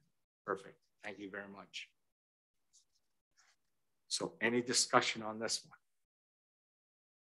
Okay, make sure I do this in a positive fashion. Those in favor of the motion, please raise your hand. Councillor Day and Councillor Jordison. Those opposed? There we go. Thank you. That's Councillor Grove, Mayor Kobayashi, Councillor Ward, Councillor Olson, and Councillor Jensen. Yeah, it's a tough one. I know it's all great intentions, But, you know, I just thought about this for a little while, and it's just tough to take away things that you started, unfortunately. So tough. How many music, just a quick aside here, how many of those music fests do we actually hold in a year normally? The print is very small. I think there are 16 Music in the Park events. Okay, so yeah, that would have been half. Perhaps take a 5-minute break. I feel like our energy is really flagging. Yes, I haven't had supper tonight, so I'm dying. Yeah. And get back. Yes, we have let's do a 5-minute break here.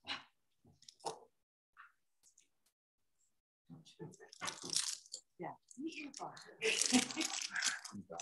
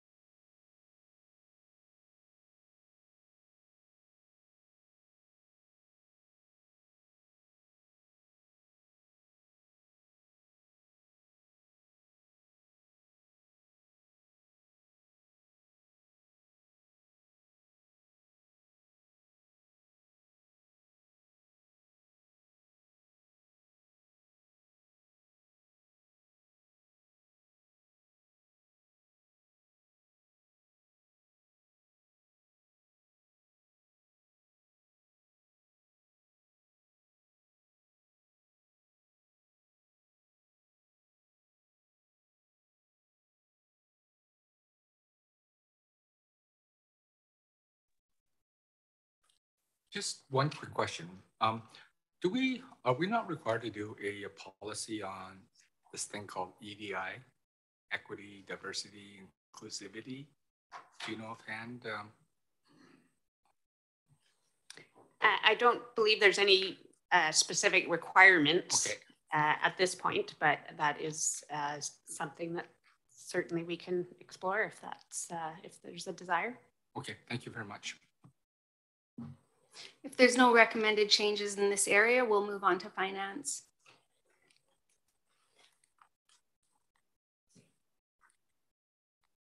Amanda, my clicker's letting me down.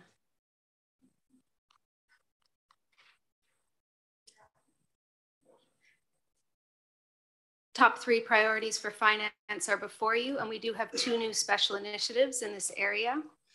So as you've heard previously, we are working on an update to the city's sustainable infrastructure replacement plan. We're in the preliminary stages of this work, and it will continue into this year. And we are pleased that we have received some grant funding to support this work. In addition, we heard from council the desire to explore the use of performance metrics. And so we have brought forward some funding to support that initiative because we will be looking for some outside help on this. So these 2 special initiatives proposed for the area of finance. Any questions or recommended changes? Otherwise, I'll move forward.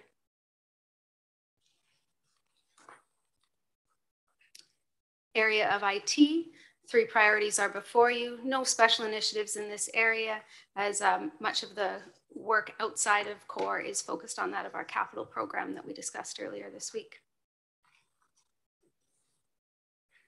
No recommended changes. We'll move on to the area of GIS. As you know, newly established corporate-wide function, top 3 IS priorities are before you. And again, no special initiatives in this area, given the focus related to the city's capital plan and that of new software implementation. Pending no recommended changes, we'll move along. Area of fire. So we are looking at 2 special initiatives, seeking grant funding to support both of these, and the top 3 priorities are before you. Any comment or recommended changes in this area?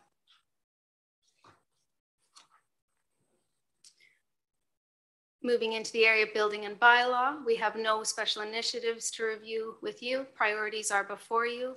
Pause for any questions or recommended changes in this area. Thank you. I don't know if it fits in this area, but I did ask for more information on our ability to understand our geotechnical issues, especially as they relate to buildings as well as development. And since there's nothing new planned, that I'm just wondering if we have anything planned to address our ability to understand geotechnical issues. Through your worship to Councillor Day, we do have a program coming forward in engineering with respect to our retaining structures. We could add to that program a narrative to see if it answers your question in this area. Sorry, I didn't quite hear the name of the program. Sorry, it is with respect to the retaining walls that we have. So it's an inspection and an ongoing program to manage risk for those. We could, through that conversation, try to determine if we can develop a narrative that answers the questions you're seeking here. Yeah, because we have some historical areas in Colwood where building is proposed for, and some of the prior uses may affect future uses. Sorry, thank you for that correction. So that area would clearly fit within the building department. So we'll add that as an area of attention. Okay, thank you.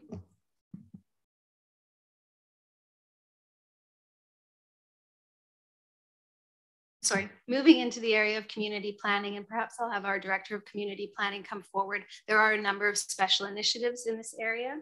They are outlined in your financial plan, starting on, I believe it's about page 70. So we are introducing a multi-year budget To support climate action initiatives, we will be utilizing grant funding to support this work. Coastline Studies is an initiative that was previously endorsed and is in progress. Pause if you have any questions on either of these initiatives. Councillor Day.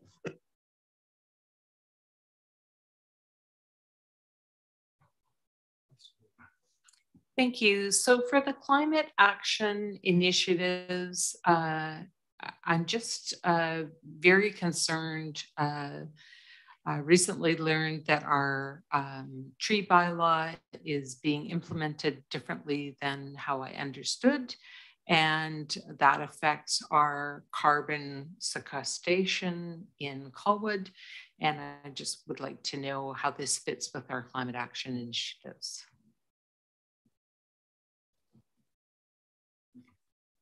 Thank you for that question, Councillor Day, and through his worship. Certainly, our urban forest has a lot to do with our climate resilience and issues such as urban heat islands and how we respond to expected higher temperatures. I can't speak to the details of how the low carbon resiliency plan would get into the area of changes to our tree bylaw. I'd have to look into that further. However, I would suggest that a more pertinent initiative would be our urban forest initiative and the plan that's forthcoming with a strategy to better manage our urban forest canopy. I expect that project will result in recommendations to potentially change our current approach to our tree bylaw and tree cutting, and that's expected sometime later in 2023. Awesome, thank you.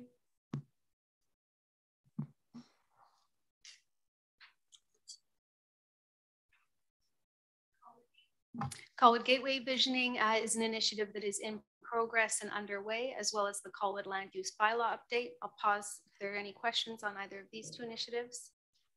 Councillor Day. So on the Gateway Visioning, the exercise was brought forward to engage the public, but changes that were requested to the plan were not made last time I looked at it. Has that been updated? Thank you for that question, through his worship. The plan that's currently on the Let's Talk Colwood website is the plan that Colwood endorsed. We haven't made the edits that would be potentially recommended through our processing of the input we received. We are presenting to a local mayor's group tomorrow, and also we'll be coming back to council with a what we heard report, as well as any recommended changes that would be inherent in a second draft. And we hope to be back in front of council in March or April with that. Okay, and you will be engaging with council following that engagement? Is that your plan? Yes, really the next step is to come back to council with the report on what we heard from stakeholders in the public and with any recommendations for amendments to the plan. Okay, so yeah, because from my perspective, we did already try to make some changes and found that to be difficult. So I'm having a hard time having faith in the process since it seems difficult to alter.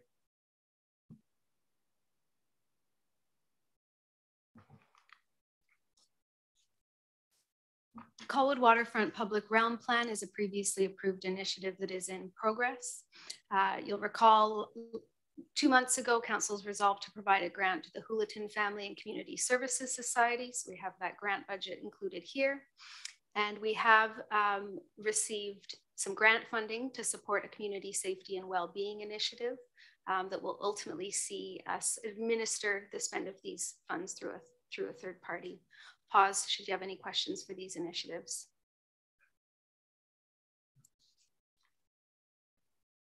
Reoccurring initiative is that of funding a demographic study.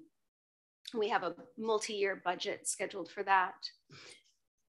Slated for later in the financial plan, we have funding set aside for environmental sustainability initiatives next year, and the following year, funding set aside for economic development initiatives with respect to the Royal Roads lands. I'll pause for questions here.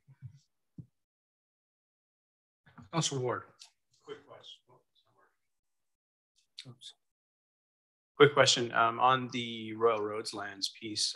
I suspect I know the answer, but are those grant monies transferable if in fact it was determined that that was let's say an irrelevant endeavor?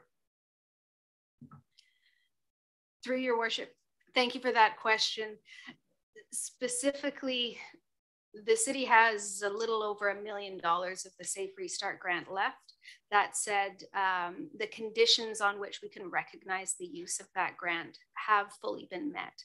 So one of those conditions is foregone revenues in recent years. It's my expectation when we are before you with an update with respect to the 2022 financial statements, we will be proposing full recognition of that funding and simply moving it over to general surplus because we've met the conditions, and as such, we can use it as a funding source for really anything pertaining to our general operations, which would be eligible for these works. Okay, great. Thank you.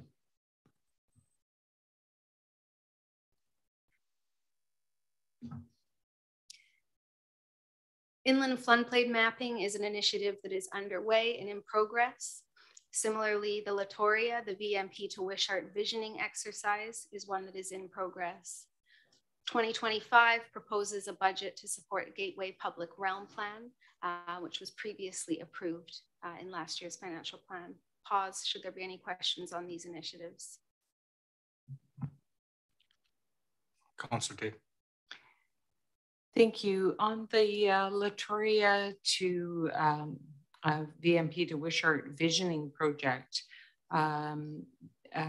this is money being used to engage consultants, but we still don't seem to have a clear understanding of the geotechnical issues there. So I'm just having a great deal of trouble where we're planning something without knowing if that's a viable option.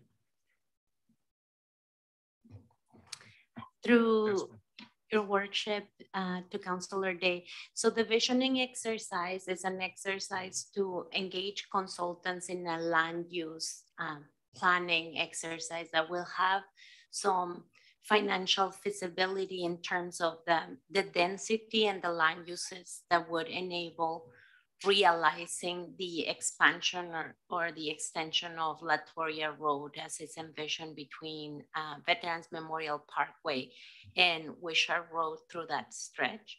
So it is an exercise of what is the land use, the density, the height that would enable the expansion of the roadway as part of the development of those lands.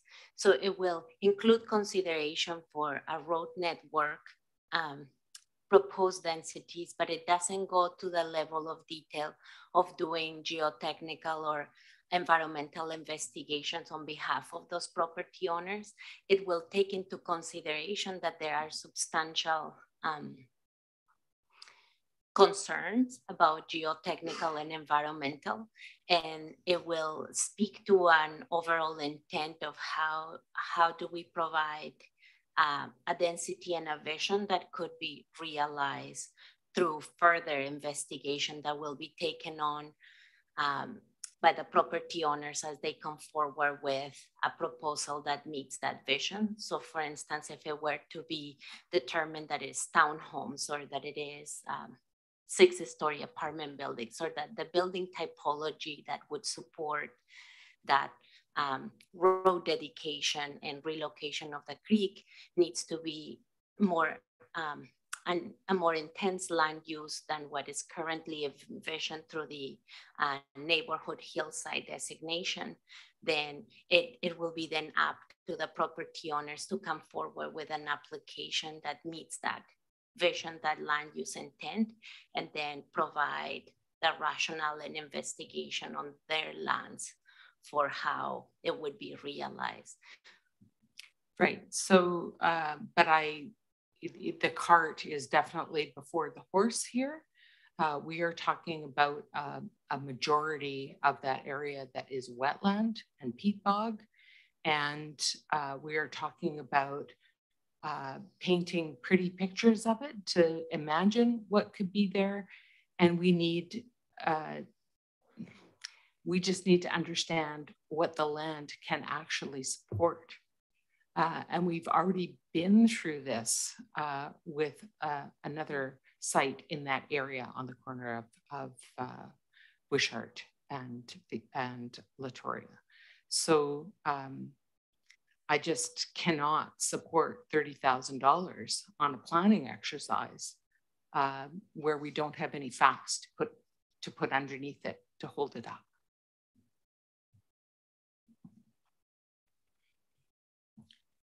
So I would like to propose a motion that this be removed from the budget. Can I get a seconder to that motion? I'll stick up my hand just to get discussion on this. Okay. Well, Councillor Jordison, I'll give you the second on this one. And then I'm just going to open up for discussion right now. You've motivated, do you want anything to add to it, Councillor Day? Well, I think you've heard my story before. There was a project that was approved. It's been to court. It affected the neighboring landowner. It has changed hands many times. It has not been successful. And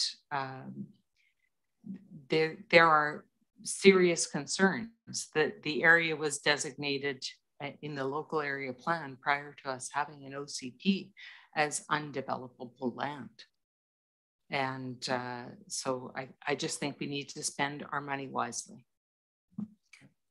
Councillor Jordison, do you want to add anything as a seconder to that? Yeah, certainly. I agree with Councillor Day. I just I feel that this area is not suitable for building on. I mean, I think that's what the reports have said to date, and I'm not sure why our staff are proceeding with that, with that intention, and then with this report and this plan, I'm not understanding it either. Thank you. Thank you. Can I just get a clarification, Mr. Hall, on this? Normally, like, this land would be private purchased and someone has to do the geotechnical studies on this, obviously. And it seems like I know on the corner of even the time I've lived where I live right now, different people have tried to do things on the corner of Wishart and Latoria and seem to have failed. Every time they started the project, they failed and nothing ever happened. So I guess I do understand your concern. So it's like you said, Councillor Day, we're getting the cart before the horse here. But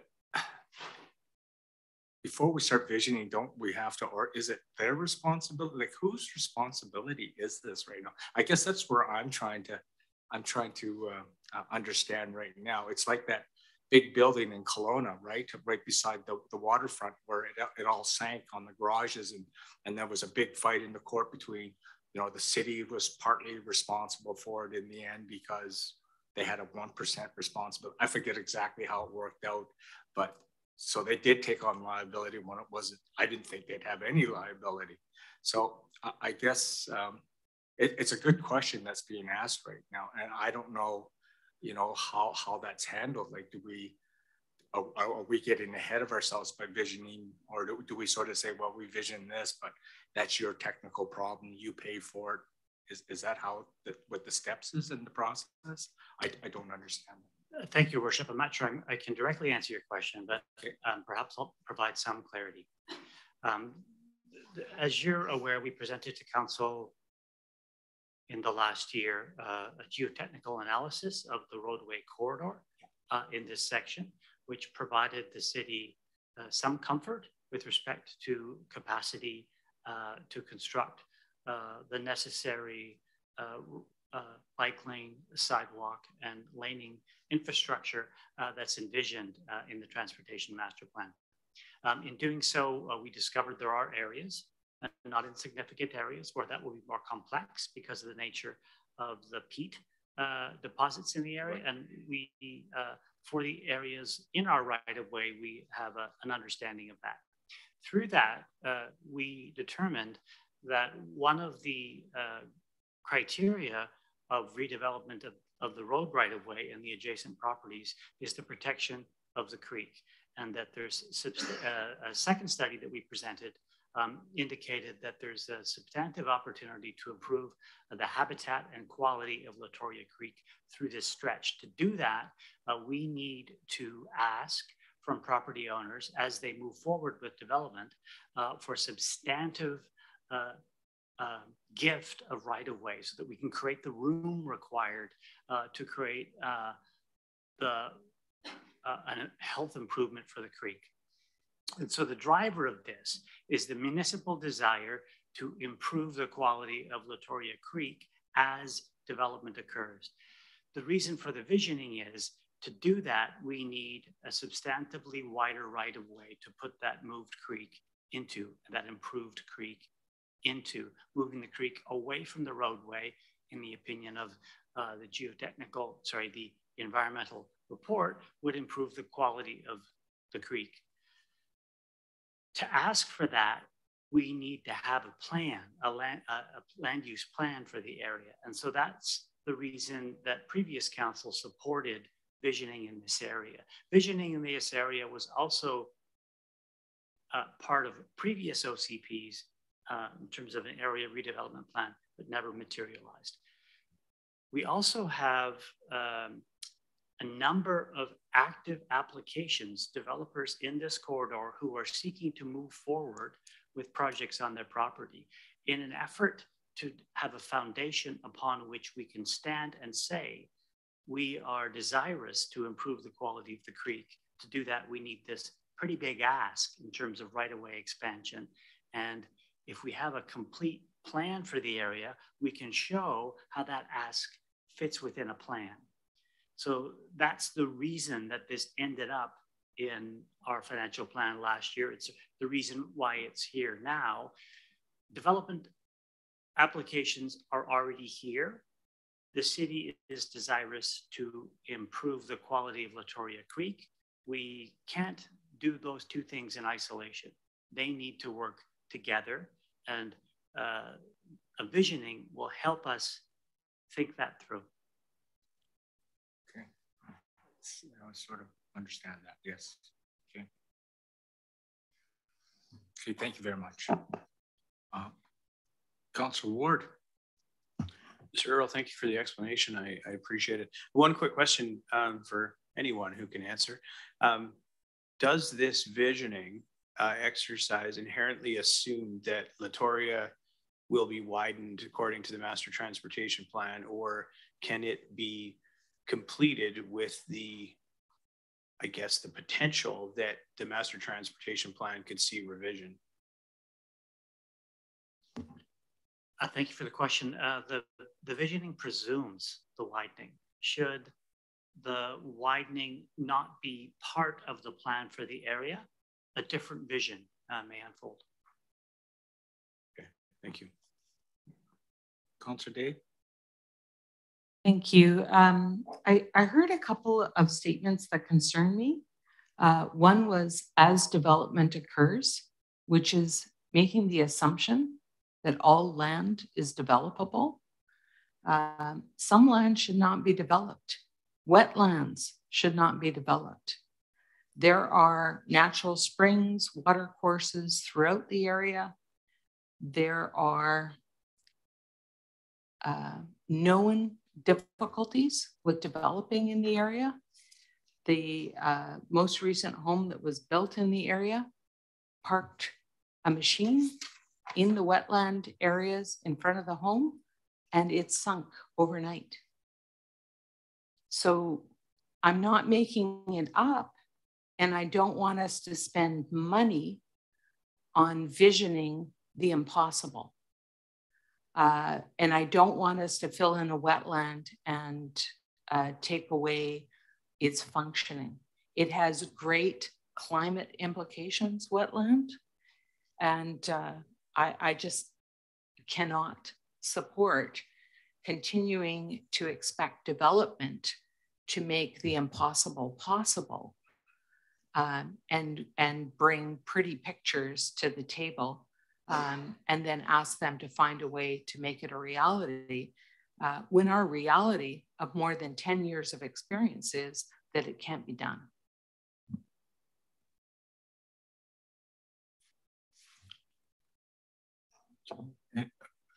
So seeing no other comments or questions, could we just get a repeat of the motion on the table, please, Amanda?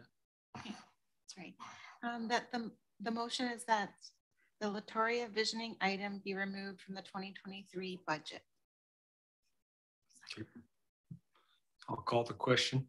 All in favor of the motion, please raise your hands. So Councillor Jordison and Councillor Day. All those opposed?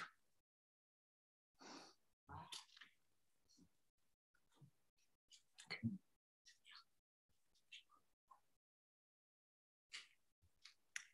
City was recently successful in a provincial grant application. As a result, we have a new special initiative, social planning poverty reduction grant related. As well, 5-year review, the city's official community plan scheduled for this year. Pause should there be any questions on either of these two initiatives.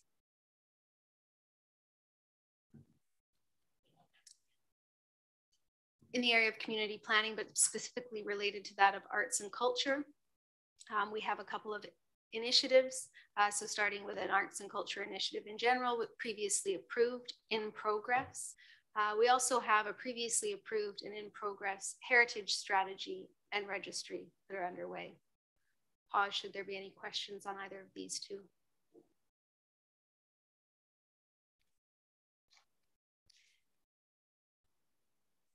Lastly, Indigenous protocol development. The city has a budget in place. This work is in progress and will continue through this year.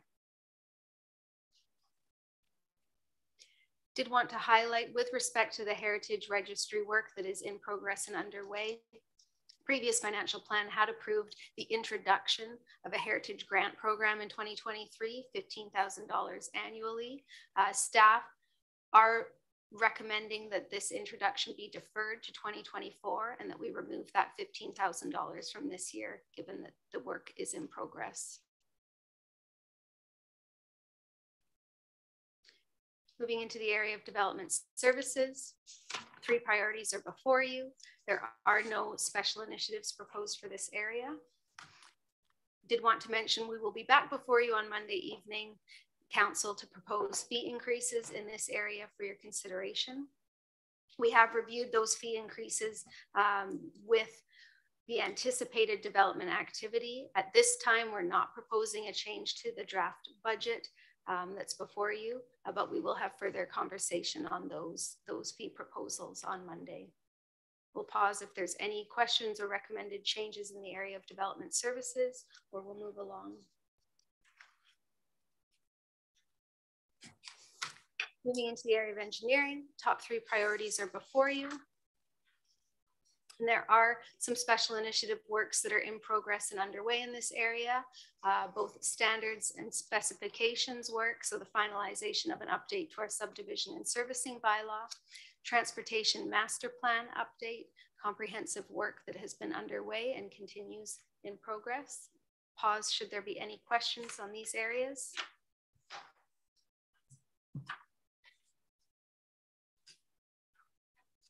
Oh, sorry. Councilor Ward. Just for clarity, maybe Mr. Earl, when will we see the transportation master plan update come before council?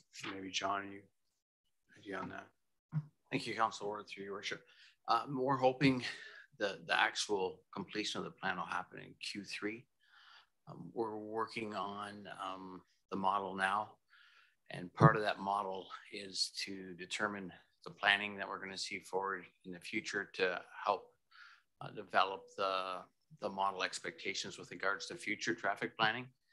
And part of that model development, as you develop it, because there are a lot of, I guess we'll call them educational guesses, is that once we put the model together based on planning of development and population growth, we then take the model, put it together, and then we go out and do traffic counts to see how those counts reflect today's traffic and how that model responds to that traffic and see if it represents today's traffic. So if we get the base of today's traffic correct, then we can layer on the future expectations to make it correct.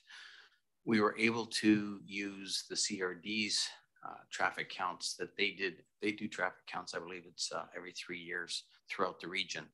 And the way we were able to save some money is to layer on their traffic counts, but we're not going to see their traffic counts probably till August or September. So it's going to take us a little longer to get to the transportation master plan piece. Along the way, we'll have several pieces of information that'll come forward as part of that process. Like we're currently looking in depth at the northern section of Metchosin Road from Wishart to Souk. So that'll come forward for council consideration, which will then, we're anticipating, probably further ask questions and perhaps maybe go further down Metchosin and look at further areas within Metchosin. As well, we're also bringing back Souk corridor that came to the Transportation Committee last June, and staff are looking at that cross section as well. They were asked to go away and come back with a variant on the cross sections that were proposed. So we're bringing those back as well as part of that, and then that'll help also flavor what we're going to do with regards to the cross sections that are coming forward as well. So the long answer was September. Appreciate that, John. Thank you. And just for clarity, because I think it's important, like on the last vote we just held on the visioning, I reluctantly supported going ahead with it. My question around the lane expansion of Latoria was relevant in that I'm not necessarily convinced that the plan we have in place is the right one. I certainly wasn't elected on running people 3 times the distance through 3 times the traffic lights and going against the flow. So I'm interested in the Metchosin Road piece, but I think the reason I want to speak to this now was just that there's a lot of work going on and staff are working very hard on some of these initiatives, and if there's any kind of change in direction, there's cost ramifications and things that come with that. And I'm one vote, but I certainly see Metchosin Road as the primary route, and I'm really looking forward to having an opportunity to discuss that before we get in so deep that we can't change anything. So just so you know where my perspective is, but I appreciate the timeline and the insight. I can just add to that. The model will allow us to actually layer on exactly what you just said. If we keep Latoria at 2 lanes the way it's going and push everything onto Metchosin, what would we have to do to get a level of service, say, of D on Metchosin? Would we have to go to 4 lanes? Would it work with 2 lanes? Can it work at all? I mean, that's what the model will allow us to do. We'll be able to put different scenarios to it, where a roundabout could or couldn't work, where intersection or traffic lights will or won't work. We'll be able to do all of that. So it will give us a real chance. And I think back to Councillor's Day point the other day, we will be able to have like a workshop where we go through and go, okay, let's take a look at this section of it, come back, meet, go away, come back again. So there'll be some iterative processes there that we can actually run through and see what does consequential.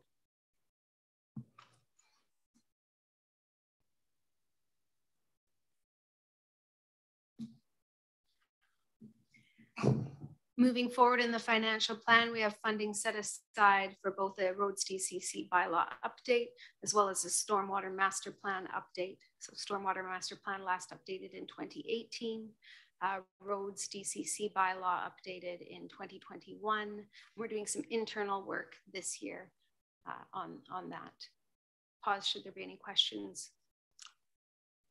I do now. This is where to Councillor Day's part in under community planning, I think this is where I think we have to insert some type of study here, someone to go through some old geotechnical, so we understand what we're getting ourselves into this right now. Like I could see the vision, like I understand what was being done under community planning, hence I supported it. But this whole engineering question, the geotechnical stability of between Wishart and VMP, there's something that's just bugging me. it hasn't, you know, every time they start these projects, I just keep on going to the Wishart Latoria corner there. And it's just like in the years that I've lived there, I've seen 2 projects already stop, and they failed because of things sinking into the ground. And it just didn't seem like anyone was moved. I don't know the full story behind it, but there's something to be what's being said right now. There is something, and I can't put my finger on it. So it's not a planning function right now. To me, it's having that someone look at the history of this. Like, is it? I can understand exactly what Councilor Day has been saying right now. It bothers me is it feasible to even build on that right now? And the reason why I questioned this before, when the plan was to do a 4-laner on Latoria Road, I was kind of looking at the land there, and it's kind of marshy in quite a few spots. And I was trying to wonder, I thought, well, this is going to be an engineering feat here. I mean, you can engineer everything, right? And that's why I kept on asking the question, how much is this going to cost us? And no one had any ideas. And I guess the reason I was asking is because I was just looking at the soil there, and I was going, wow, they're going to have, you know, you can engineer any solution. It just takes a lot of bucks. And I was always worried we wouldn't collect enough DCCs to, you know, because we didn't have an engineering wild ass guess at that time what that was going to cost. So it's a valid point that Councillor Dade made. I just felt I wanted to talk it under engineering, like, you know, whether we should have some type of project on this. Like, I don't know.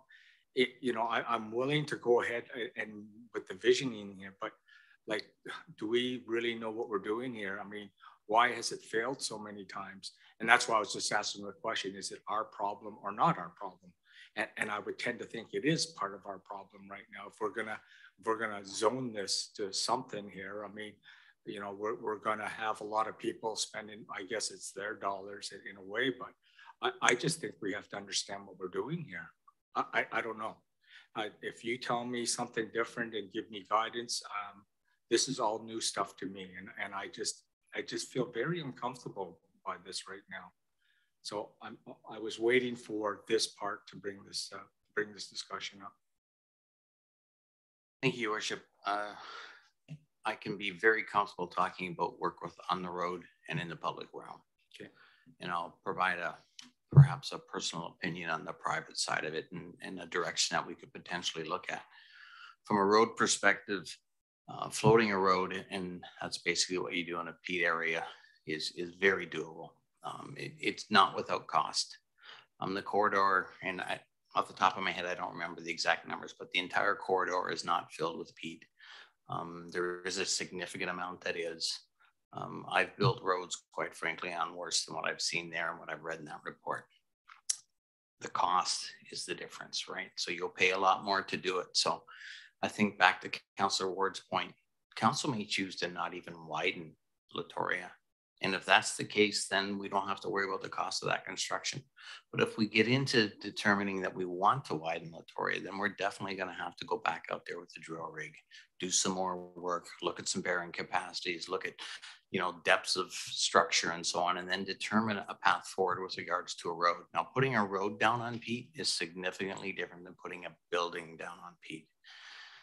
To simplify things, when I think about a road, think about you're at the beach and you get on a raft. You can float on a raft. A guy as big as me can float on a raft because the raft has enough buoyancy to float that. So you basically float roads.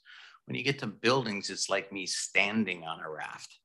It's really hard to stand on that raft. So it would be the expectation that if somebody were going to try to build something on private property, it would be their work and their effort to determine whether they could structurally do that or not and what that would take. You can drive a pile 200 feet down until you get bearing capacity to rock and then have a bunch of stilts that then you build on. That's possible, but is that feasible from a development point of view? So my suggestion would be that we can come back from an engineering, in the third report, it does talk about further investigations and what those lands are. And it talks a little bit about the history of those lands.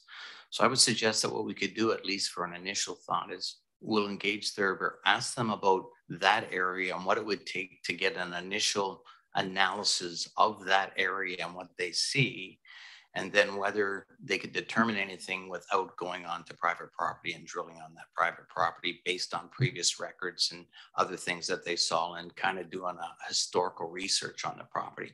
We could get a price on that, bring that back to council and see if that's something we want to do and a direction we want to take. And then at least try to fit one more piece into the puzzle. I would feel better about it, to tell you the truth. Councillor Day, do you have a comment on that? Please. My only comment is that the geotechnical work that's been done so far only goes down 65 feet, and there's a lot more than a road to worry about. There is a sewer line under that road. There's a water line under that road. And everything that I've read on the geotech report so far only goes down 65 feet and then stops. So the depth, and yes, I know it's an irregular peat bog, but also wetlands are very important for carbon sequestration, for proper ecosystem functioning.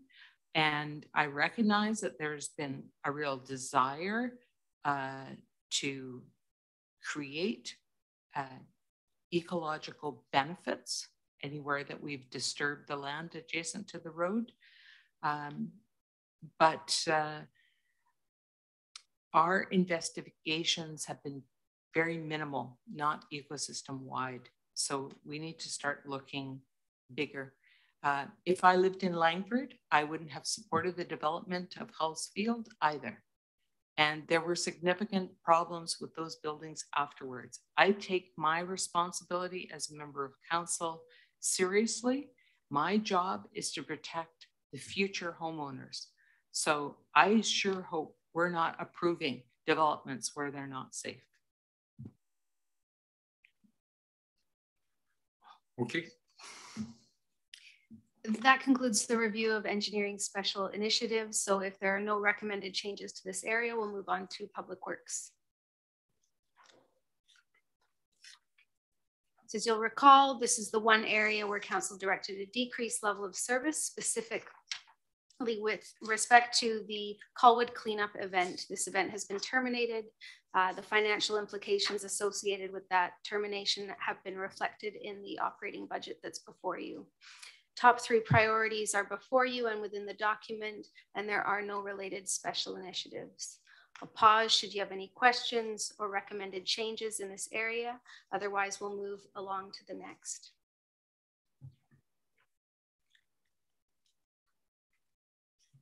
Area of roads, top 3 priorities are before you.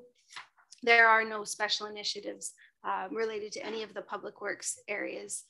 And I will pause should council have any recommended changes or questions with respect to this area.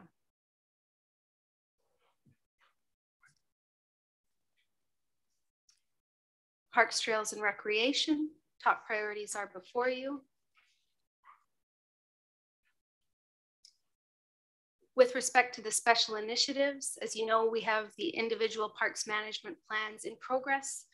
The city has completed both approved and draft plans on, I believe, 5 parks, and we're continuing that work into 2023. You'll recall we've recently entered into an agreement with Parks Canada. As a result, we've got funding both to support that initiative, but also for a parks planner position that is supporting that initiative. Federal grant monies are funding those. Pause should you have any questions in this area.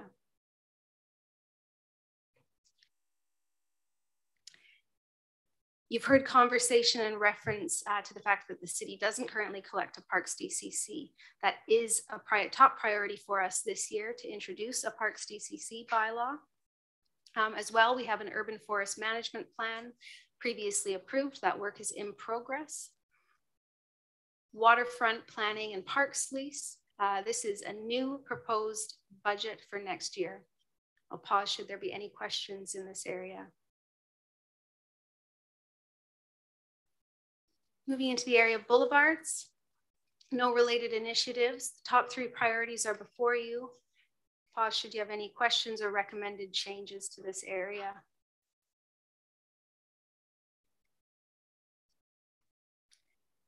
Storm sewers, we have the top 3 priorities before you. Operating and budgeting clothes to support the maintenance of this service area, and there are no additional special initiative budgets.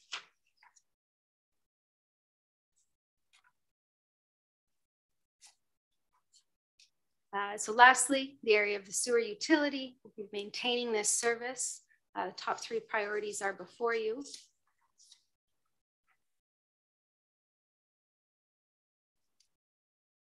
And we have no related special initiative budgets in this area. We did have a fair bit of conversation during service review with respect to the continued phase-in of the CRD related sewage treatment costs. So we are expecting an increase in our sewer user fee rates. We have not yet completed calculations. My expectation is if the consumption remains consistent with previous year, it will likely be close to an approximate 20% increase. So we do benefit somewhat from the fact that every year we're generating between $40,000 to $50,000 in additional revenue because of new sewer connections, primarily associated with the city's new development. But we will be proposing an increase in rates, both to support that continued phase-in of the CRD's related costs, but also you heard reference earlier this week about the introduction of the pump station replacement program, and we want to ensure that the utility is setting aside funds for that. Pause, should there be any questions? Councillor Day.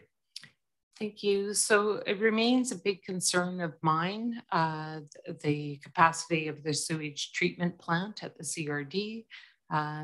So I know that's probably a lot of the questions will need to be answered at the CRD level for some of that. But because I was involved with its creation, I know that there's no magic bullet in terms of sewer capacity.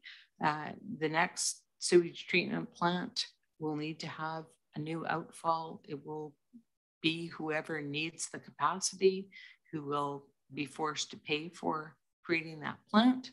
Are we collecting money of any kind and keeping it in a reserve for that eventuality? Sorry, I won't answer that question, but I'll just provide some lead-up information for Jen to answer your question.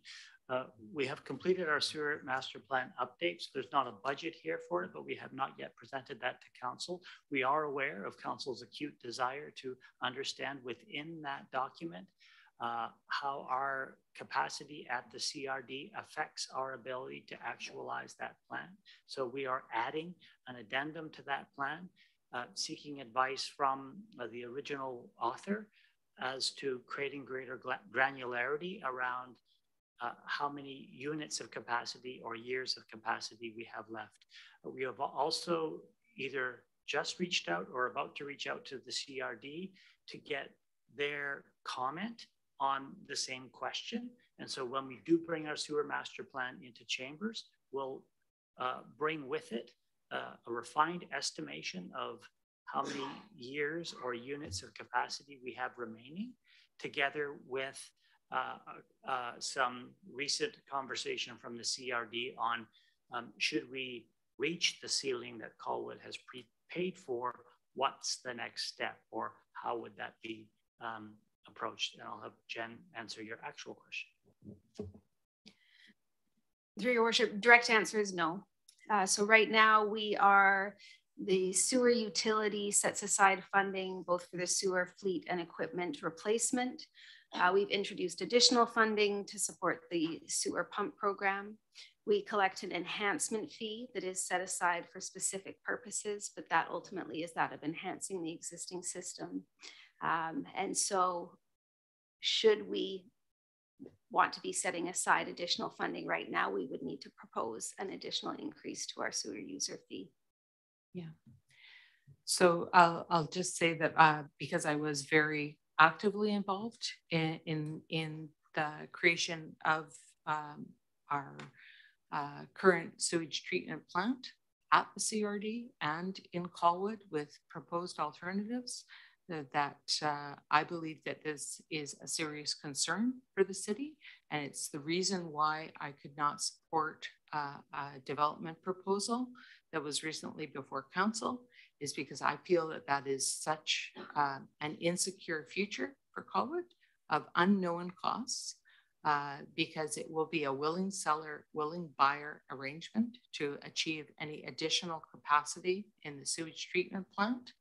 That is a major concern. And when residents ask me if they should repair their septic system or join the sewer program, my answer to them is that the costs are so unknown at this point in time that any cost to improve their septic system is worth the investment. Please. Sorry, through your worship, if I may quickly correct myself, we have a couple of options. So we could look at increasing sewer user fees. We also still maintain a local area service for the main area. And under the existing, excuse me, parcel tax collection bylaws, we would have the ability to levy a parcel tax. So introduce a parcel tax to set aside funding for such a purpose. Thank you. Okay. Could you come back with some options for us then, Jen? Certainly. Okay, great. Yeah, could you confirm something for me, Mr. Oldknow? I understand it's not just an outflow issue, it's also a size of pipe issue that we may have going into the future here. So can you just confirm that for me? The sewer master plan presumes additional development will occur in Colwood. Mm-hmm. In certain areas, and as a result of that, certain lift stations or certain sections of pipe may need to be upsized to accommodate that capacity. Those, from my perspective, are not substantive compared to the cost of sewering the parts of Colwood that aren't yet sewered. To sewer the remaining parts of Colwood that aren't yet sewered is in the magnitude of $100 million. So there are some system upgrades that will need to occur within our internal collection system. And depending on when we hit our ceiling, then there'll be a negotiation with other CRD users, as Councillor Day has forecasted. Thank you very much. Please.